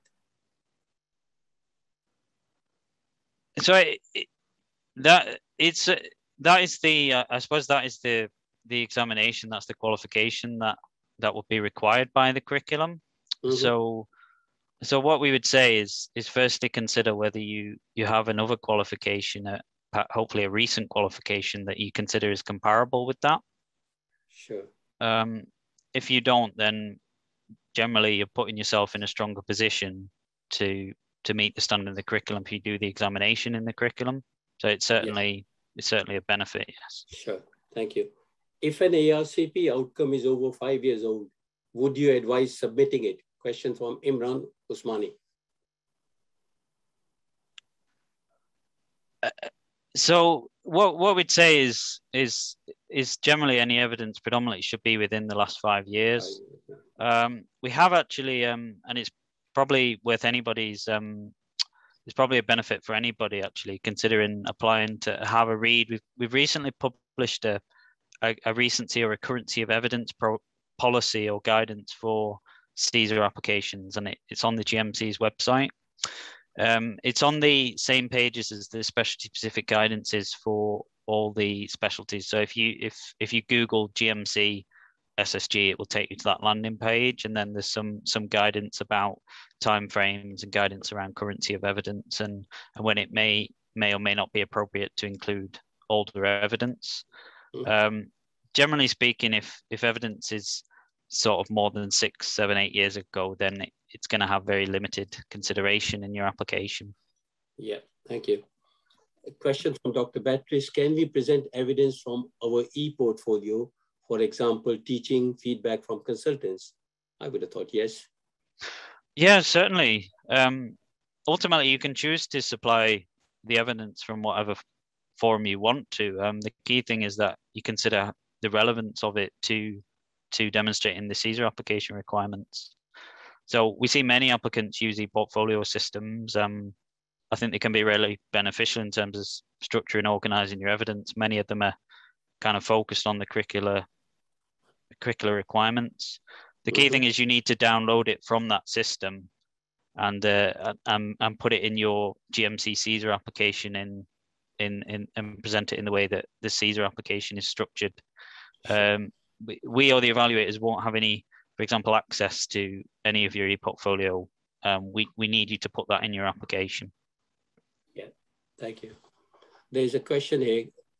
How can we get a copy of presentations of today, please? Yes, I think we'll share all the presentations, and I think all the speakers were happy with that, so that shouldn't be an issue. Question from Asit Kumar: I'm moving from one subspecialty to a different within the same trust. Do I need different performer, and does documents need to be verified by 2 different assessors? So if it's within the same trust and the same verifier has oversight of that documentation and is able to confirm it, then that would be reasonable to use the same verifier. The key thing is it's for you, I suppose, to show the GMC if you're going to do it in that way. Explain why you've nominated that particular verifier to verify evidence, for example, from 2 separate hospitals within the same trust. The key thing is that to be a verifier, the individual needs to be somebody in a medical supervisory capacity to you who is able to confirm the authenticity of that evidence. And if the GMC has any questions about it, they're able to answer those questions. So it may be that they're happy to do that, or it may be you need to nominate separate verifiers. Sure. And there's a question from Nikki. I have been a trainee up to ST3 within EM, I presume that's emergency medicine, and then stepped out of training. Do I need new evidence of workplace-based assessment at the lower level, or is just HST evidence okay? You need to show both. So you have to show the entire curriculum. So that's both the core curriculum, and all the associated specialties in that, like intensive care, anesthesia, etc. And then your higher competencies. Right. question again, I'm on the GP register. Do I need to be transferred to dermatology register to apply for dermatology CESR? Question from Gitanjali. No, so it's fine to be on the GP register and then also apply for a CESR in dermatology. We wouldn't take you off the GP register if that was the question. You would retain that status, so you'd still be eligible to practice as a GP, but certainly as long as you meet the eligibility criteria for dermatology, you could apply for specialist registration in that alongside it. Mm-hmm.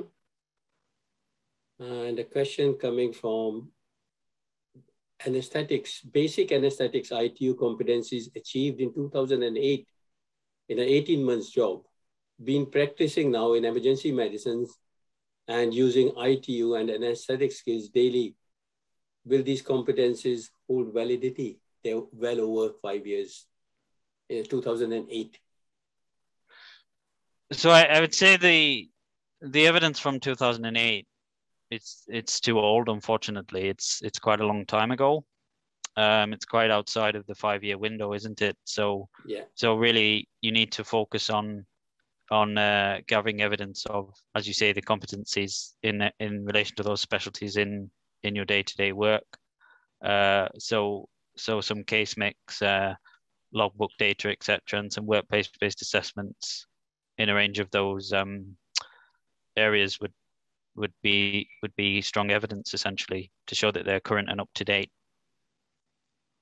Okay, a question from Bridie Griffiths. I realized that this is a GMC talk, but I wonder if Peter could please point me in the right direction. Work in OMFS as an SAS doctor.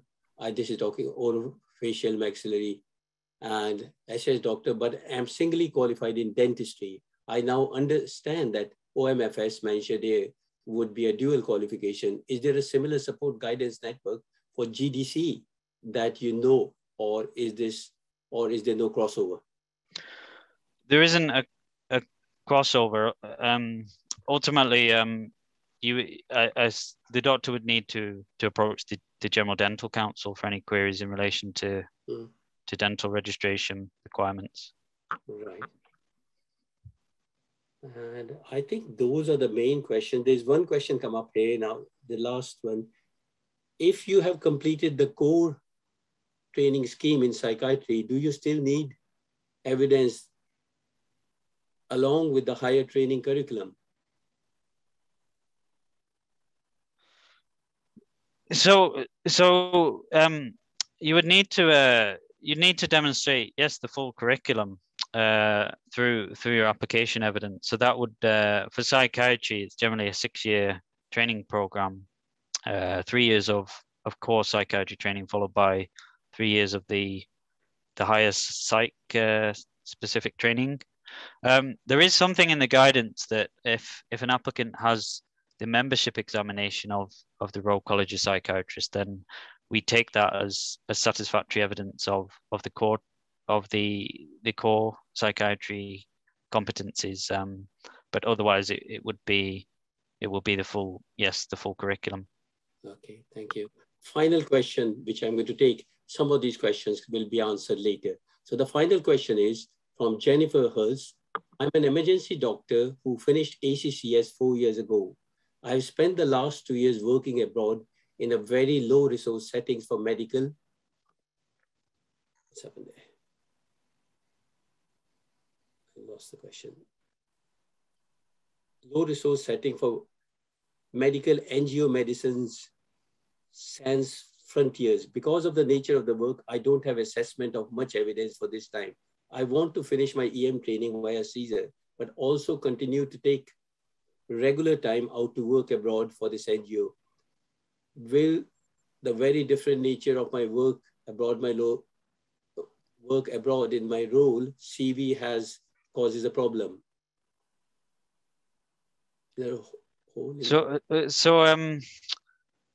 I think there's a challenge there, certainly.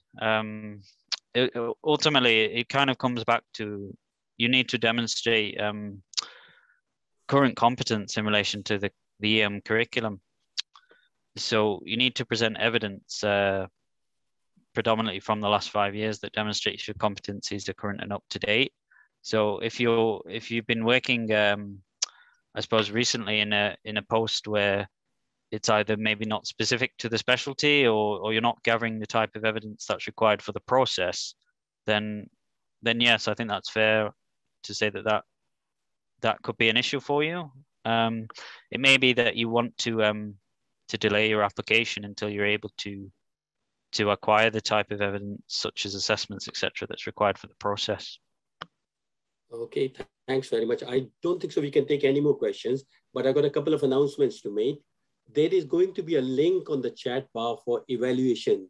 So if you can all fill this up with the feedback, and please forward it to us so that we can send you your CPD certificate. The link is on the chat bar. You can read it. And before I close, I would like to thank all the delegates for attending this and all the facilitators, especially from GMC, Peter, Tom, Josie, Alicia, for really helping us out with this. It's been excellent. And without you, we couldn't have done this really. And also thank you, Carolyn and Caris, for helping us in organization of this seminar. And the IT support we reached from Fiona. It can never be, the face-to-face meetings can never be the same as online, but I think we did our best and I think it has been pretty good. So thank you everybody. And I will close this meeting now, but please fill in your evaluation chart, and thank you to GMC and all your facilitators for helping us. All the best, and round of applause from you, from everybody. Thank you. Thank you very much. And thanks everyone for facilitating this. And it's always enjoyable to be involved. So yeah, thanks. Best of luck Thank you very with much. your applications. Thank you very much. Everyone. So I'll close the meeting now, and thanks everybody. Bye-bye. Bye now. Bye-bye. Bye.